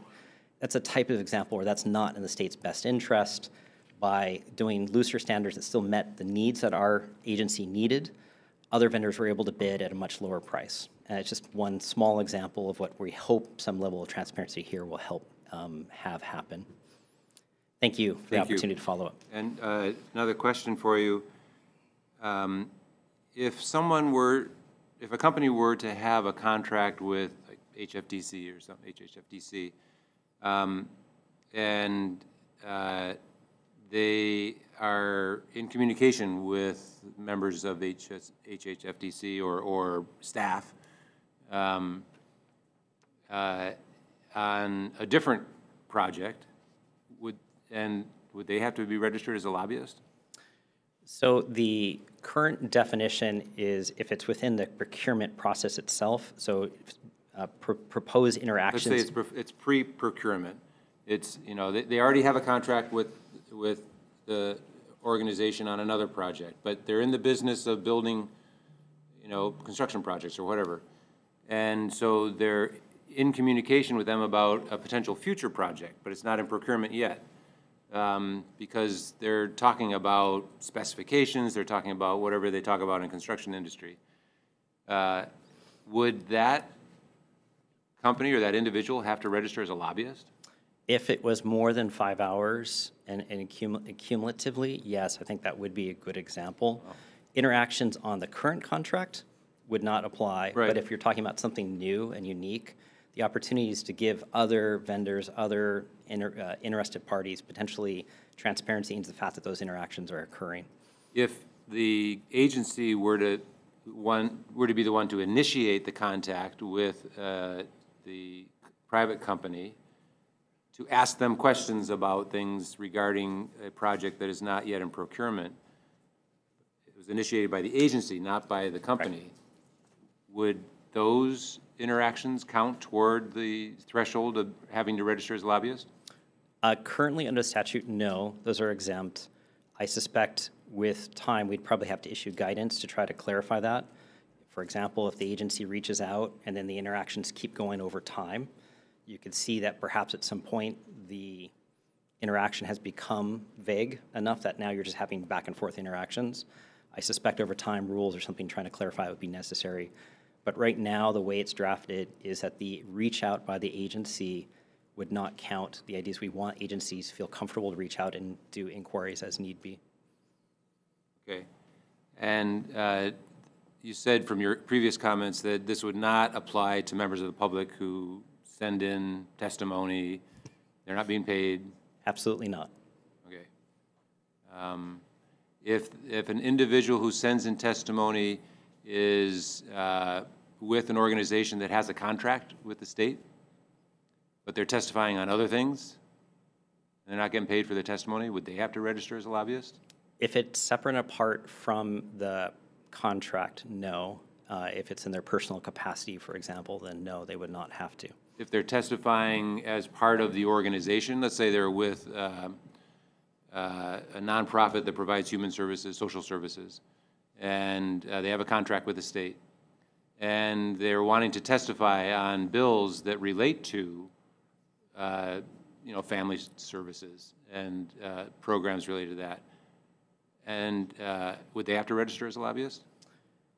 Currently, outside of the procurement, so it's just current lobbying law today, if somebody is employed by a nonprofit and they're submitting testimony, and I should say not to the legislature, because you've got that covered, but to an agency. If they're writing letters on proposed rules or something like that, would they have to register as a lobbyist? Currently, proposed rules is already within the lobbying law, that would be something that would trigger the lobbying statute already. So if it's not proposed rules, but it's let's say an organization or an agency is contemplating a new program, and the nonprofit who's an expert in that area was talking to the agency about this new program. That's not yet set up. They're just putting it together. So it's not formal rulemaking. It's not the legislature. At what point does that become lobbying? So again, assuming this were to pass, the interaction would have to be with regards to procurement or something within the procurement realm. So if there's interactions outside of that that was not related to admin rules, procurement, or legislation, then that would not count as lobbying. So if it were a new program that their agency is contemplating that might include procurement of you know, contracted services for the new program, then that could fall within this correct scope of this bill. Correct. I think to the extent that that communication is already public, so for example, a public forum, public hearing, that's probably not something necessarily that we would say should be swept up, but currently it would be swept up as within the definition of a lobbyist. Okay. Well, I appreciate having to talk about these scenarios because I've just been getting questions from other members about this with concern. They're saying, boy, this could really hobble free flow of communication. And people might have to register as a lobbyist, and they never imagined they would have to do something like that. Sure. Again, I think the fundamental definition of being paid to testify on behalf of another is still the fundamental basis of it, and that hasn't changed. And we frequently take the attitude of there's no such thing as good or bad lobbying. In fact, it's fundamental to the operation of government that people with expertise come forth. So we don't necessarily see any bad perception with being defined as a lobbyist. It's perfectly fine. Just the idea is transparency. I get it. You just need them to register and fill out the forms. It's not that you're judging them good or bad. Correct. Yeah, I got that. It's just, appreciate you talking through some of these scenarios because I got to answer to some of the other members who are questioning this bill. So, okay, thank you very much. Any other questions, members? Representative Ganadin. I'm concerned about the practice of law here. I'm just, in the entire paragraph, starting with line 8, presumption of lobbying, it seems like you're just describing the work that many attorneys and law firms do here in the state to get information, to advocate for their clients, and they do so with confidentiality. The notion that they would be, I don't want to say exposed, but like be put on a list for their advocacy through the practice of law just strikes me as odd. Any comments on that? I guess, again, I have to go back to the fundamental definition of what a lobbyist is. It would have to be with respect to legislation or admin rule currently, and that's already the standard. So interaction by a lawyer interacting on anything that's not legislation or is just, it's not within the definition of lobbying. Or a forthcoming contract? I mean, because the next paragraph is contracts voidable. So that puts into jeopardy the very work of hiring counsel to, let's say you're one of the many developers here in the state, or the Department of Hawaiian Homelands, or any one of the counties, and you want to get more information and advocate for the work on a project. You have to sign up as a lobbyist now instead of just being a lawyer? If somebody is reaching out affirmatively, let's just say $100 million bridge, and saying, hey, I really have the proprietary technology, you really should write the contract in a way where it really gets this technology or these benefits. The idea is that that is something that, for transparency reasons, other jurisdictions have done this as well, it's not unique. That is something you want to have transparency on, because somebody else may say that's actually not a standard you need and it's going to cost the state a lot more money. So that is really fundamentally what we're trying to capture, is those interactions outside of the procurement process, essentially where the decision maker may be being influenced in a way to make it in such a way that's not necessarily in the best interest of the state. So in this example, a lawyer representing a contractor approaching DHHL and saying, well, here's really the way you should do that sewage project. Yeah, again, it's not going to require... Sometimes DHHL has their own attorneys. They have in the past, they've had to hire outside counsel. Again, if it's their own, it's specifically exempt from lobbying. If it's their own counsel or someone working on behalf of the state, the really focus here would be, again, somebody who's trying to get that procurement to happen in a certain way or a certain manner. Well, and again, if it's a lawyer. Sorry. I mean, of course they're trying to advocate zealously for their client pursuant to the ethics, as outlined under the Supreme Court. Mm-hmm. Why add another level of oversight from an entirely different branch of government? Again, the intent here is specifically for transparency. I'm not sure that other competitors, legislators, or others are aware that those communications are going on. And for you, for example, in a legislative role, to have confidence that the executive branch is making decisions in the best interest of the state, to have some public visibility into what sales pitches have been made, who's been having those interactions, and who's been trying to influence that ultimate decision process. And so, yes, it is another layer, but the idea is it's just transparency. Do you think this presumption of compensation is going to,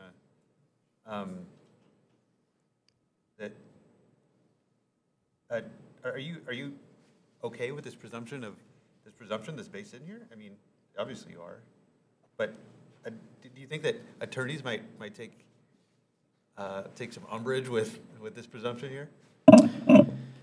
So that presumption, just to be clear, is motivated from a situation where you might have someone who works for a nonprofit who's doing advocacy, who will say essentially, well, I'm not paid to do the advocacy, and so therefore I'm not a lobbyist. And so the intent was to basically say, look, if you are advocating on the same things that are related to your nonprofit, that your nonprofit's pushing or promoting, we're going to make the presumption, again, it's a presumption, it can be rebutted, that a part of your compensation, your salary, is for this purpose. And so the idea is to try to make that easier or cleaner, to basically say, look, we're not going to start trying to parse what parts of paychecks go to what functions that you're doing. And the idea is to combine that. Again, with respect to a lawyer, I'm not sure that's going to be as directly applicable, because what they're being paid for, generally speaking, for is going to be the actions that they're doing. I don't think it's going to be as likely for them to say, hey, I'm just doing all this interaction in my own personal capacity. Well, one more, Chair. Yes. I'm just seeing all kinds of possibilities here. One of the big ones that's coming up in my mind is the workers at the University of Hawaii who've been attempting to unionize now for the better part of a decade, really, and their cases before the Supreme Court. They have been showing up here to the legislature with regularity. They're arguing that they're not compensated appropriately. They're arguing against the University of Hawaii. Can it be presumed that they're receiving compensation from the organization, let's say the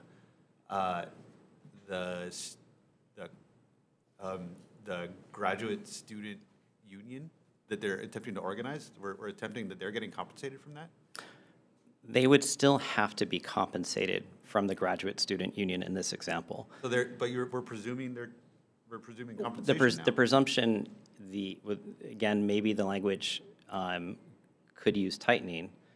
The intent is to say that compensation that they do receive, if it is benefiting the entity, is related to the lobbying. So it prevents a situation, just hypothetically speaking, an executive director from an organization coming in and saying, yes, I receive lots of money from my organization, but when I'm here, I'm in my own personal capacity, even though everything I'm testifying is related to that nonprofit. Does that make sense? So the intent isn't to presume compensation. If there's no compensation whatsoever, that cuts out the definition of lobbying. But that's not defined here in the law. It says receiving compensation, and then there's no SB1 to define that later on in the document, not that I see. So, I mean, are you... Compensation is already defined within the lobbyist law. And the definition of lobbyist is also already defined as someone who does receive compensation. Good. Thank you. I appreciate it. Thank you. Any other questions? If not, thank you very much. I appreciate it. And again, if there are other questions, I recognize you said other people are having questions. Yeah. We're happy to interact in any way we can help. Okay, yeah, I appreciate that. We'll likely have to do that. Okay, next measure, Senate Bill 2569, SD2, relating to workplace safety. This measure allows a person who employs or contracts with a healthcare worker who suffers an act of violence at the healthcare facility to report the event to law enforcement and petition for a temporary restraining order and injunction under certain circumstances. On this measure, we have the Office of the Public Defender. Thank you for your patience. Please proceed. Thank you, and good afternoon, Chair, Vice Chair, members of the committee. Alan Nakal, Deputy Public Defender. Our office is testifying in opposition to this particular bill, highlights, noting the special classification given this authorizes employers for healthcare workers specifically. I'm not sure, as noted, it's not creating a special class of offense tailored to them. We'll also note that they're already authorized. Any person, any witness to any type of violence can call the police and report an incident.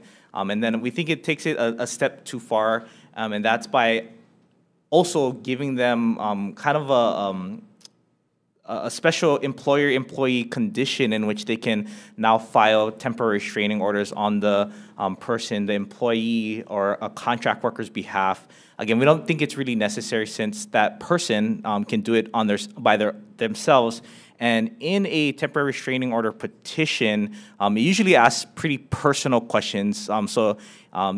The courts don't usually take up the petitioner being petitioned on behalf of somebody else.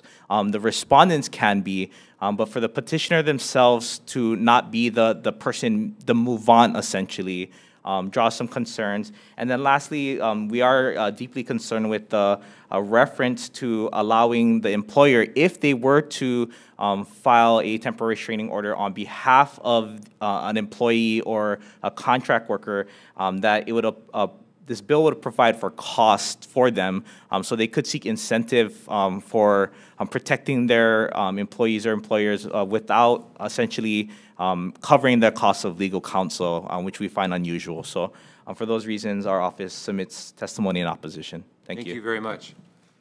Next, we have testimony with comments from the Hawaii Primary Care Association.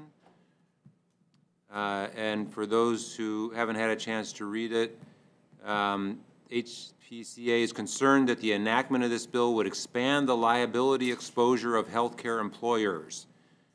While the bill explicitly provides certain immunities for actions taken by the employer, such as filing a report to law enforcement or petitioning for a temporary restraining order, it is unclear whether liability would extend to the employer if the employer chooses not to act. And would the failure to act demonstrate the employer's lack of good faith? And one could argue that if this law was enacted, an employer, for whatever reason, chooses not to file a report or petition for a TRO, and subsequently an act of violence occurs against an employee, that employer would fail to provide a safe work environment for employees as required under federal and state labor and occupational laws, which could have the practical effect of increasing their liability. So next we have testimony from Waianae Coast Comprehensive Health Center. You came in just on time. Thank you very much. I was watching the TV just outside.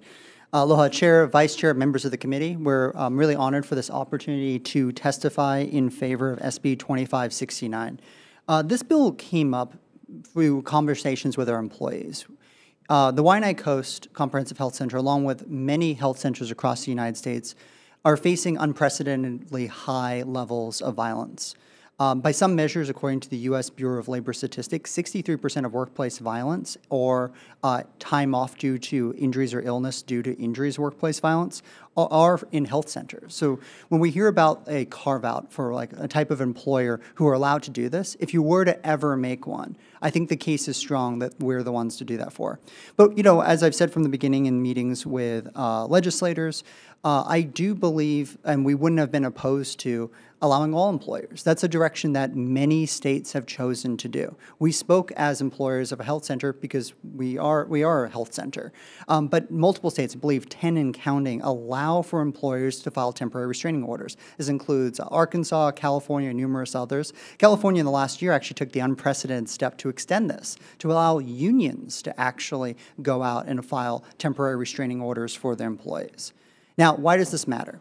The statistics are increasingly coming out on the national level that show that one of the drivers and one of the reasons that people are leaving the healthcare profession, especially in careers like nursing, is due to risk, injury, and workplace violence. We know that this makes it harder for us to care. Health centers are about assisting the communities. And so I'm really proud to be supporting a bill which then helps those who help the communities. One example I want to give is that one of our doctors decided to pursue filing a TRO, and he had to end up taking 3 separate shifts off to go to the courts and navigate the system and fill out the paperwork. And those were 3 shifts that could have been going towards serving one of the most underserved communities in Hawaii. So we believe that allowing our security or our HR to get the specialization, learn how to navigate these systems, and do it on behalf of employees helps.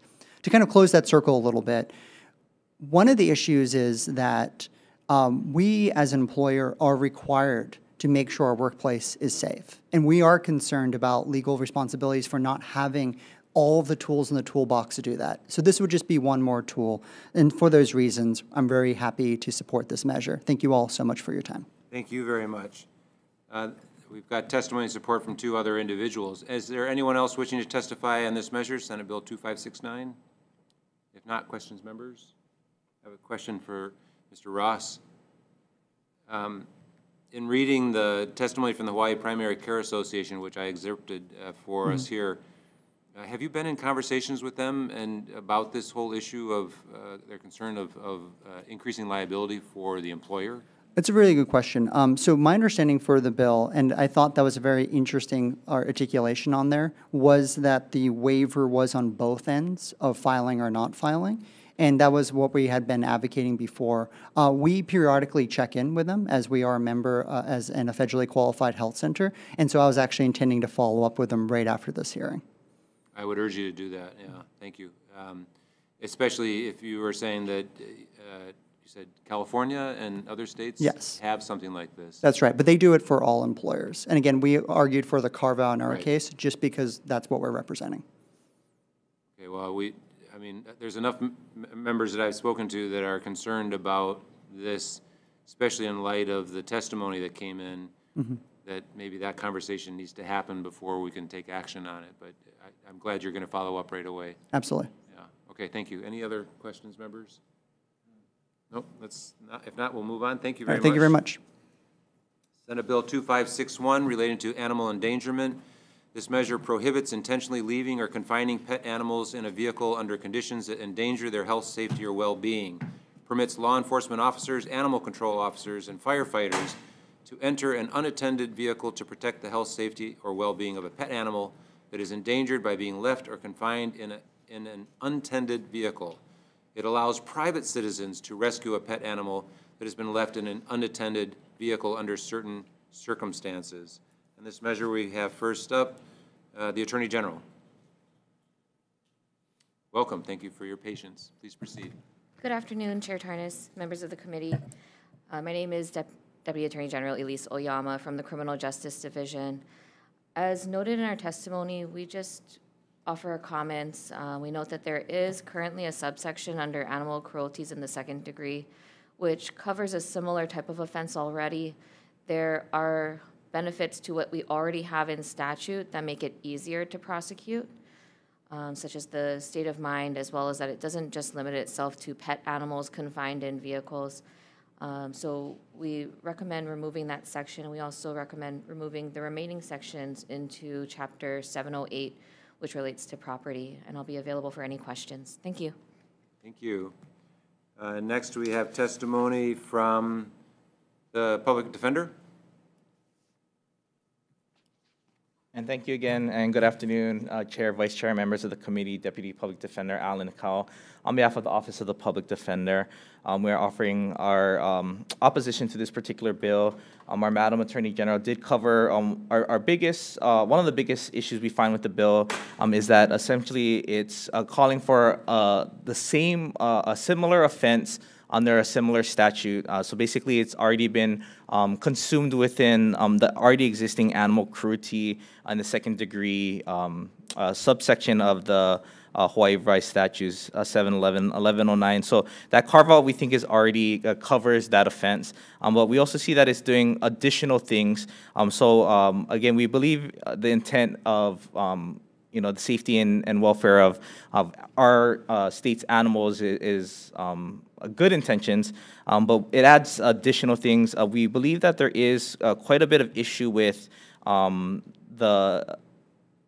we understand that the one of the goals is for immunity for essentially either law enforcement, fire, emergency services, or even a Good Samaritan. But when you look at the way in which the bill defines the certain terms in which these persons are making these judgment calls, it's a little too discretionary, and it doesn't really give good guidance as to circumstances in which are considered reasonable, is considered good faith. Those are more legal terms. So for Good Samaritans, we don't believe at this time that it's going to be, it's too suggestive. And then the last thing too is the ability for law enforcement, because while it may be in lieu of a investigation, or they believe that this is a suspect vehicle, something like that, the kind of fruits of what could come after the animal or the property is damaged or opened can lead to liability that could lead to legal searches. So we don't want to cross onto that line particularly. So for that reason, we do understand and support the intent of immunity for the liability for both civil and criminal purposes, but the inclusion of a new misdemeanor offense, as well as the other issues with post-rescue operations are complicated. So for those reasons, we oppose this bill as written. Thank you. Thank you very much. Next, we have testimony from the Hawaii Association for Justice. And we have testimony from the Hawaiian Humane Society, Fur Angel Foundation, Animal Legal Defense Fund, and 4 individuals. Is there anyone else wishing to testify in Senate Bill 2561? Seeing none, questions, members? If not, we'll move on. Thank you. Senate Bill 2236 relating to law enforcement. This requires law enforcement to post notice that a warranted or warrantless search has been conducted on a property. On this measure, we have testimony from the public defender. And thank you again, and good afternoon, Chair, Vice Chair, members of the committee, Deputy Public Defender Alan Kyle. Our office is just providing support for this bill. We believe that it doesn't prevent or cause law enforcement to do anything other than provide proper notice after these things are done. So we believe in their investigative powers and in their enforcement powers that this is something that speaks to good investigation and adherence to the spirit of our state constitution. So we stand in support of this bill. Thank you. Thank you very much. Next, we have Mr. Crossland. Anyone else wishing to testify in Senate Bill 2236? Sure, come on up. Take your time and introduce yourself. Okay. My name is Glenn Murray, and this is my bill, my story, my journey.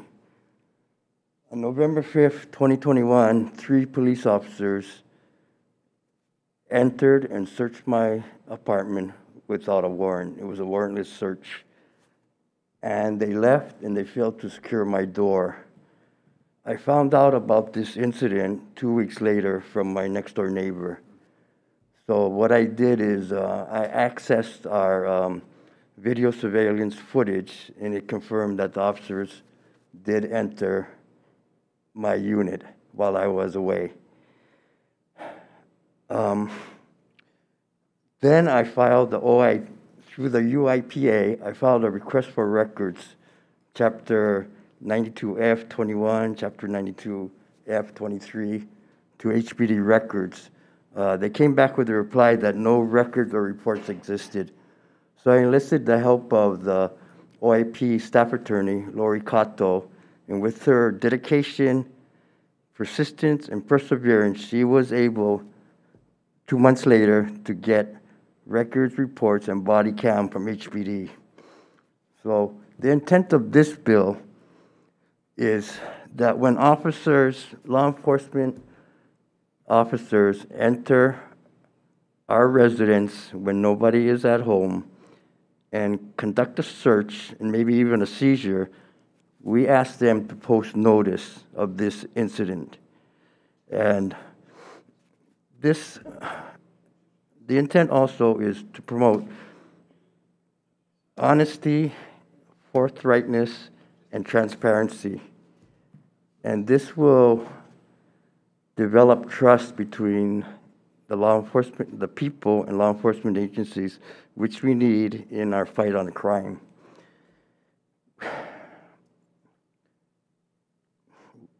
The people deserve dignity, respect, and courtesy. And please respect our local customs, values, and ways. And an important item too is please take off your shoes when you enter our residence. In conclusion, you know, for me personally, it affected my health.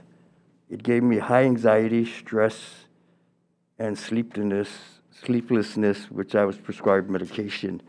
I don't want to see anybody else have to go through my experience, my journey. It's just a simple bill. That's, thank you. I appreciate that, sir. Could I'm going to ask Janine to come over and get your name so we can make sure that's part of the record. I appreciate you coming in, sir. Senate Bill 2236. Anyone else wishing to testify on this measure? If not, questions, members? Representative Ganadin. Office of the Public Defender. Good afternoon, sir. Yes. I'm surprised to not see more testimony for or against this bill. 2 years ago, there was some discussion here at the legislature regarding warrantless no-knock searches. Can you explain to the committee the legal justification for officers to enter into a residence without a warrant? So, as was previously stated, so the intent of this bill, my understanding, isn't to justify warrantless knock and search and seizures. This is just saying that if it was to be done, the importance is to give notice to the residents or of the unit or the owner that such a search was conducted. So we are in strong opposition to the use of no knock, no warrantless searches. But we're just saying that in this particular bill, we believe the intent is to ensure that when searches are done, whether warrantless, knock or announce, and at all times, good transparency is to have record of it and to post notice, especially if the owner occupant is not present at the time the search is conducted. So, yeah. How it works now, it's somebody could return to their residence, and if a search was conducted, the door and gate could be open. Correct. Your cats could be flying all over the neighborhood. Correct. You would have no idea if you were actually trespassed upon, or like there was a breaking and entering, or correct. It would just be no record? Yep, correct. So HPD, any investigation, especially those in which they feel like there's exigent circumstances to either a crime or a suspicious activity that's ongoing, they're authorized by law to make discretionary decisions whether or not they're going to enter a residence. Now, in circumstances in which they don't have those things, say a search warrant specific for that particular unit or property, they can still enter the property. Now, if there's search or there's no seizure, it's still HPD policy that they file a report, but the owner occupant doesn't get notice of that, right? So there's no one to give notice or give that report to unless upon request. So the person would have to know through some other tenant, through some other person giving them notice that, hey, HPD entered into your property. So there's reports that can be generated, but if nothing led to it, there's no follow-up report, there's no seizure of items, there's no record. Really it comes down to whether or not our law enforcement is following the rules that is set aside by their own policies. So I understand the frustration and the intent is to call for more accountability and transparency, and that HPD and any law enforcement adhere to that. Thank you. Yeah. Thank you. Any other questions, members? If not, thanks very much for all the testifiers. Thank you, sir, for coming in. I know this is absolutely. We always do better when we hear from advocates or people with concerns about a bill, and this has personal interest for you, so I appreciate you taking the time to come in.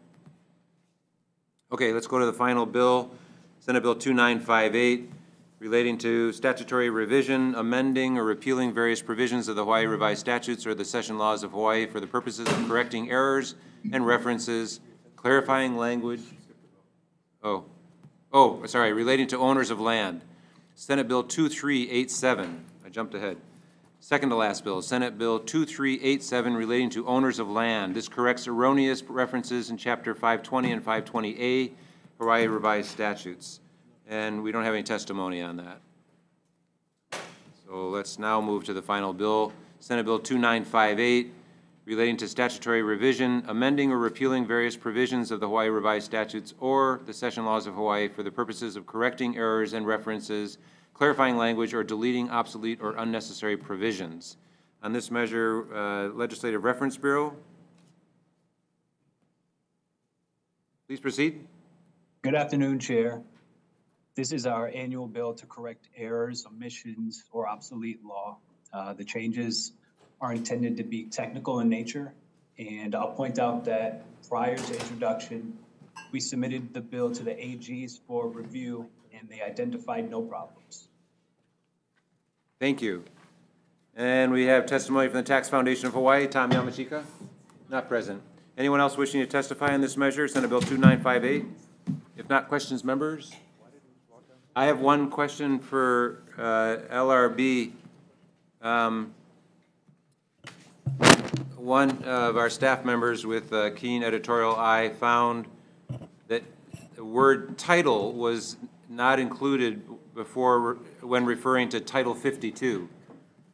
I guess in federal law, you always have to say Title 52 or Title whatever the number is, but the word title was not in the bill. Do you have the page number on that? I do not, but I can get it. So it would depend on whether or not it was within the text proper or if it was within a parenthetical. So the citation format is different if it's in a parenthetical versus the text. So I would have to see. Okay, I don't know if I can find that answer out, but in case it has to be fixed, I might want to recommend we move it out with technical amendments. Okay. That if there is a problem, you can fix it. Yeah, if you want to have your staff contact me, I can work with them on it. Okay. Okay, great. Thanks. Any other questions, members? If not, thank you very much. Appreciate your diligence, Mr. Morrissey. With everyone here, thank you. Let's move up to the top of the agenda and do decision making.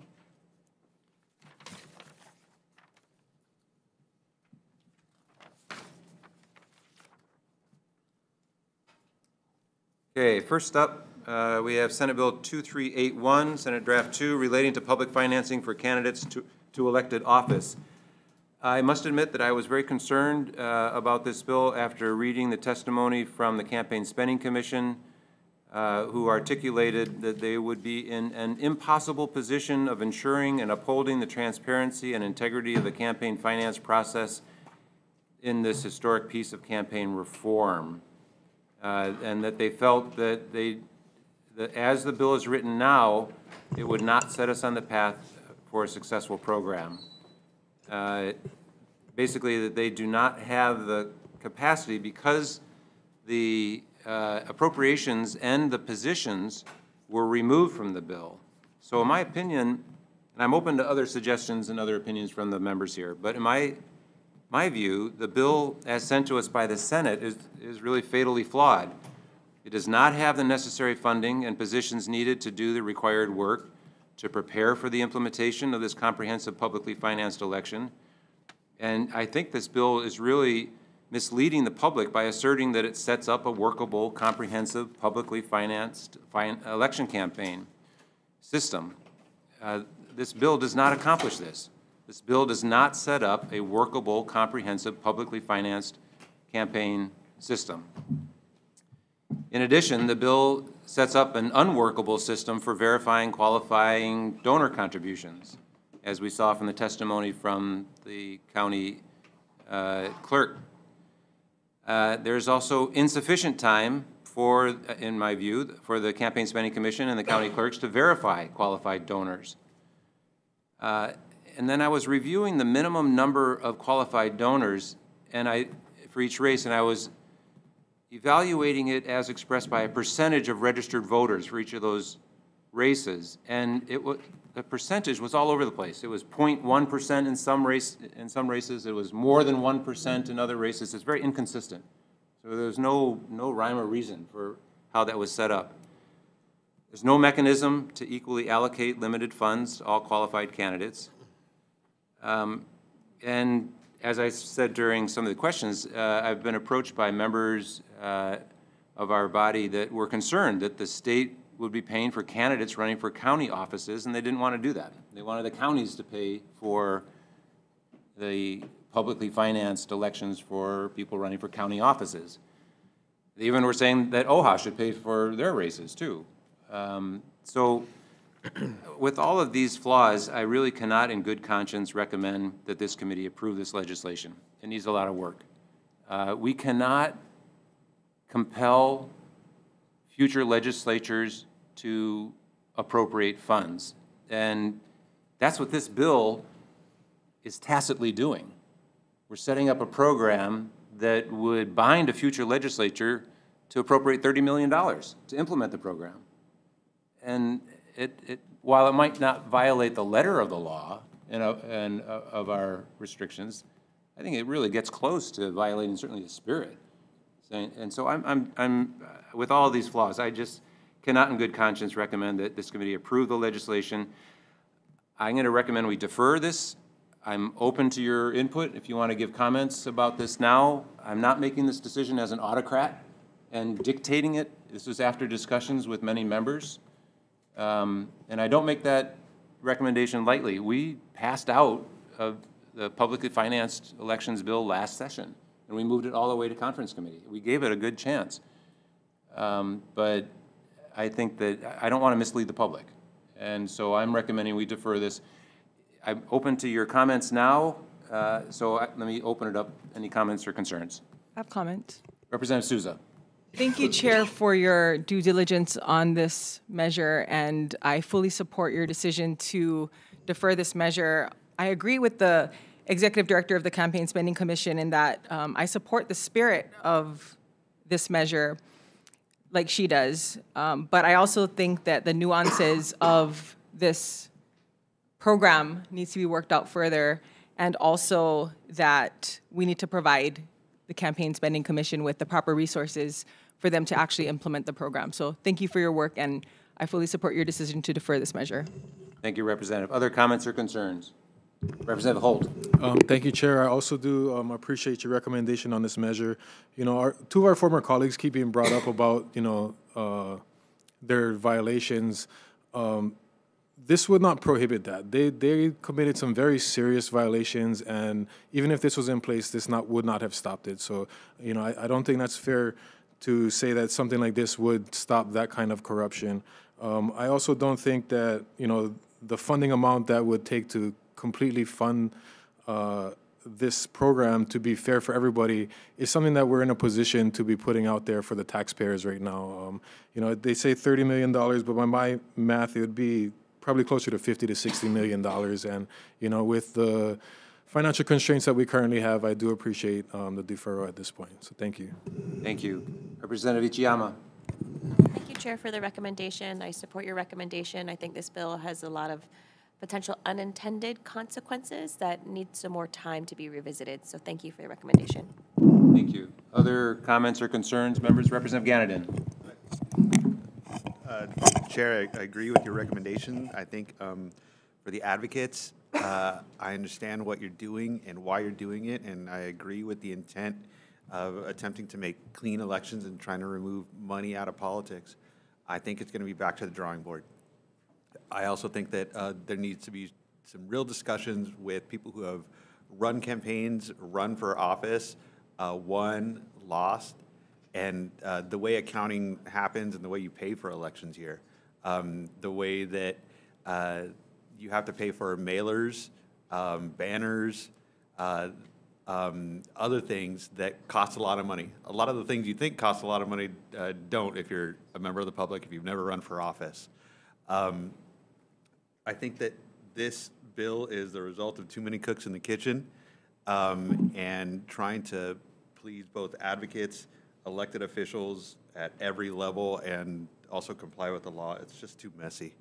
Thank you. Thank you very much. Other comments? Representative Evslin. Yeah, thank you, Chair. I support your recommendation. I appreciate the work you did to look into this bill and try and figure out if there was a pathway forward this year and last session. And, you know, I have some philosophical concerns with the program in general, but my biggest concern has always been cost, and I don't think we can pretend that this thing, we can't set up a program without allocating money to it. And as we have all this session, I think through all of our committees, been shedding bills that are costly given the fiscal constraints of the state right now, I don't think it would be prudent to try and allocate some money to this to stand it up, and it's certainly not prudent to pass this out without any money allocated. So appreciate your recommendation today. Thank you. Other comments or concerns, members? Sure. Vice Chair Takayama. Chair, I support your decision to defer this bill. I agree with the concerns expressed by some of our fellow members. $30 million is a great deal of money to be spending in any year. And we can't make decisions in a vacuum. $30 million would more than pay for expansion of the Hawai'i Promise program, providing scholarships for every student to attend a four-year university. It would almost pay for free breakfasts and lunches for every public student. So given those other concerns, given a host of needs in light of the Lahaina tragedy, I agree that this is not the year to consider passing this measure. Thank you. Thank you. Other comments or concerns, members? If not, thank you very much for your comments. I think this was indication of the will of this committee. So it's not just me as chair that's making the recommendation, and I appreciate everyone speaking out so that people will understand in the public where we're coming from. So we shall defer Senate Bill 2381 SD2. Moving on, next bill, Senate Bill 3243, Senate Draft 1. On this measure, I would recommend we move this out with a House Draft 1. I would like to err on the side of caution and delete foreign influenced business entities. You know, I don't want to be in potential violation of the federal act, and considering that there's some litigation going on right now, let's let that take its course. Let's just focus on prohibiting foreign entities and foreign nationals from making contributions. I'd like to incorporate the League of Women Voters amendments. I'd like to defect the effective date, and I would like to, in the page 4, line 20 and 21, it appears that a few states and cities have enacted legislation, so I think I just need to update that statement so it's accurate. And make technical amendments and defect the effective date to the year 3000. Questions or concerns, members? Representative Ganadin. Chair, I support your efforts here. I think the term foreign influence would have sent this act straight to the courts. And I'm not sure if it's necessary. It's already not legal for foreign nationals to donate to campaigns. So for that reason, I guess I'll just be voting with reservations. Understood. Thank you. Representative Souza. For the same reasons, reservations. Thank you. Thank you. Other questions or concerns, members? If not, Vice Chair for the vote. Voting on SB 3243 SD1 with amendments, noting the reservations of Representatives Ganadin and Souza. Chair and Vice Chair vote aye. Representative Evslin. Aye. Representative Holt. Aye. Representative Ichiyama. Aye. Representative Ilagan. Aye. Representative Kong. With reservations. Reservations for Representative Kong. Representative Miyake. Aye. Chair, your recommendation is adopted. Thank you. Senate Bill 2405 relating to campaign finance.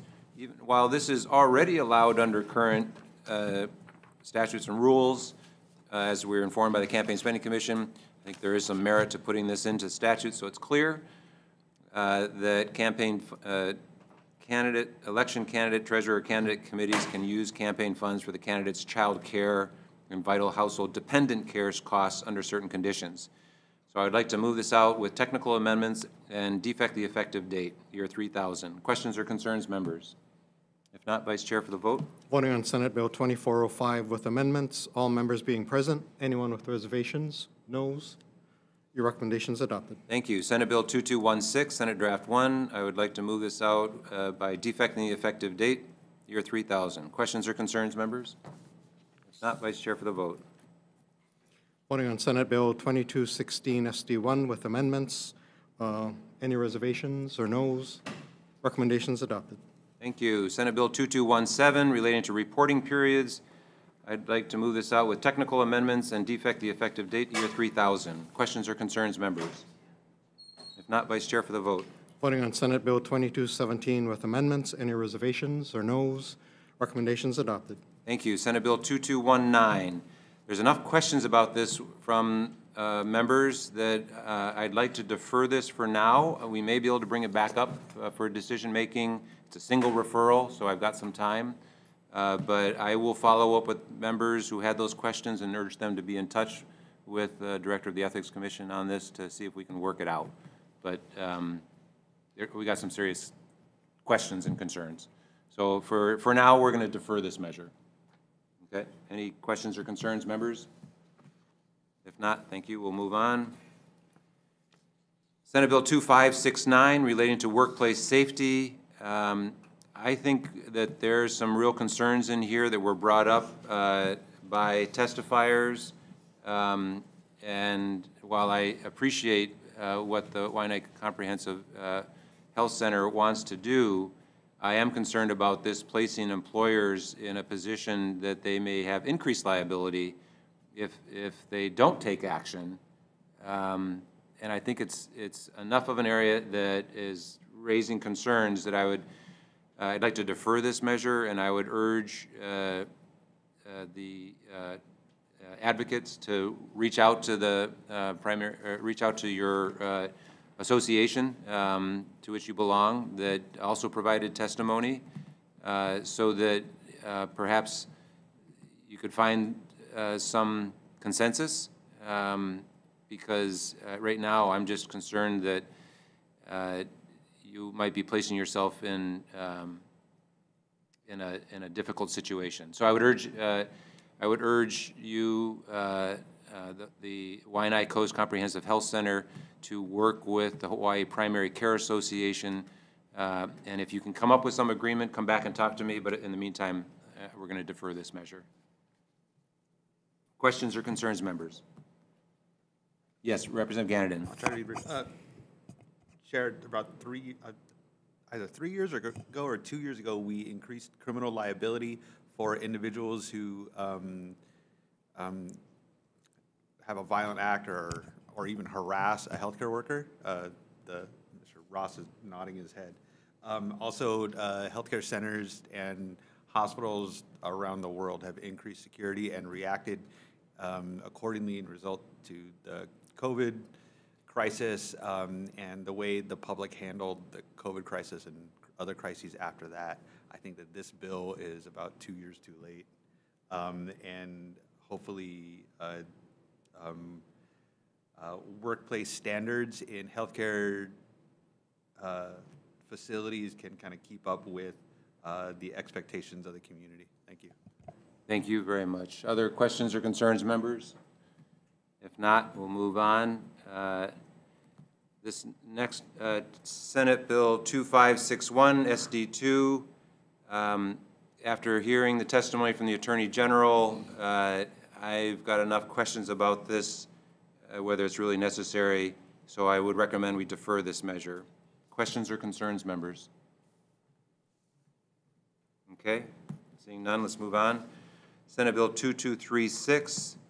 On this measure, I'd recommend we move this out with defecting the effective date to year 3000, and we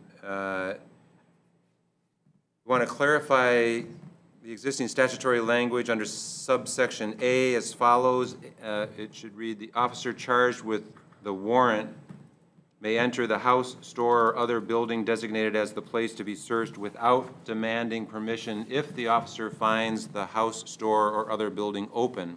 If the doors, gates, or other bars to the entrance are shut, the officer shall declare the officer's office and officer's business and demand entrance. If the doors, gates, or other bars to the entrance are not immediately open, the officer may break them. When entered, the officer may demand that any other part of the house or any closet or other closed place in which the officer has reason to believe the property is concealed may be open for the officer's inspection, and if refused, the officer may break the doors, gates, or other bars to the entrance. So we're just changing some of the words around to make them clear. The intent is still the same. But it just would be better crafted. So that's my recommendation. Defect the effective date to the year 3000. Questions or concerns, members? If not, Vice Chair for the vote. Voting on SB 2236 SD2 with amendments. Any reservations or noes? Recommendations adopted. Thank you. Senate Bill 2387 relating to owners of land. I think this is in good shape as it is. We can move it out as is. Questions or concerns, members? If not, Vice Chair for the vote. Voting on SB 2387, passing as is. Any members with reservations or noes? Recommendations adopted. On the last bill, is Mr. Mr. Morsi, are you still there? We did find. I'm here, Chair. Okay, it's on pages 1 and 2 before the citations to federal law. We were wondering if you needed to put the word title before 52. Yep, I checked it out, and yeah, you're correct. Title should be there. Okay, all right, so thank you very much. So with that in mind, I would recommend we move out Senate Bill 2958 with technical amendments, because that would count as a technical amendment. And particularly, we would add the word title before 52 on pages 1 and 2. And any other technical amendments that you have, you could do that as well. Okay? Okay. That's my recommendation. Questions or concerns, members? If not, Vice Chair for the vote. Voting on Senate Bill 2958 with amendments. Any reservations or noes? Recommendations adopted. Thank you. There being no further business before this committee today, we are adjourned.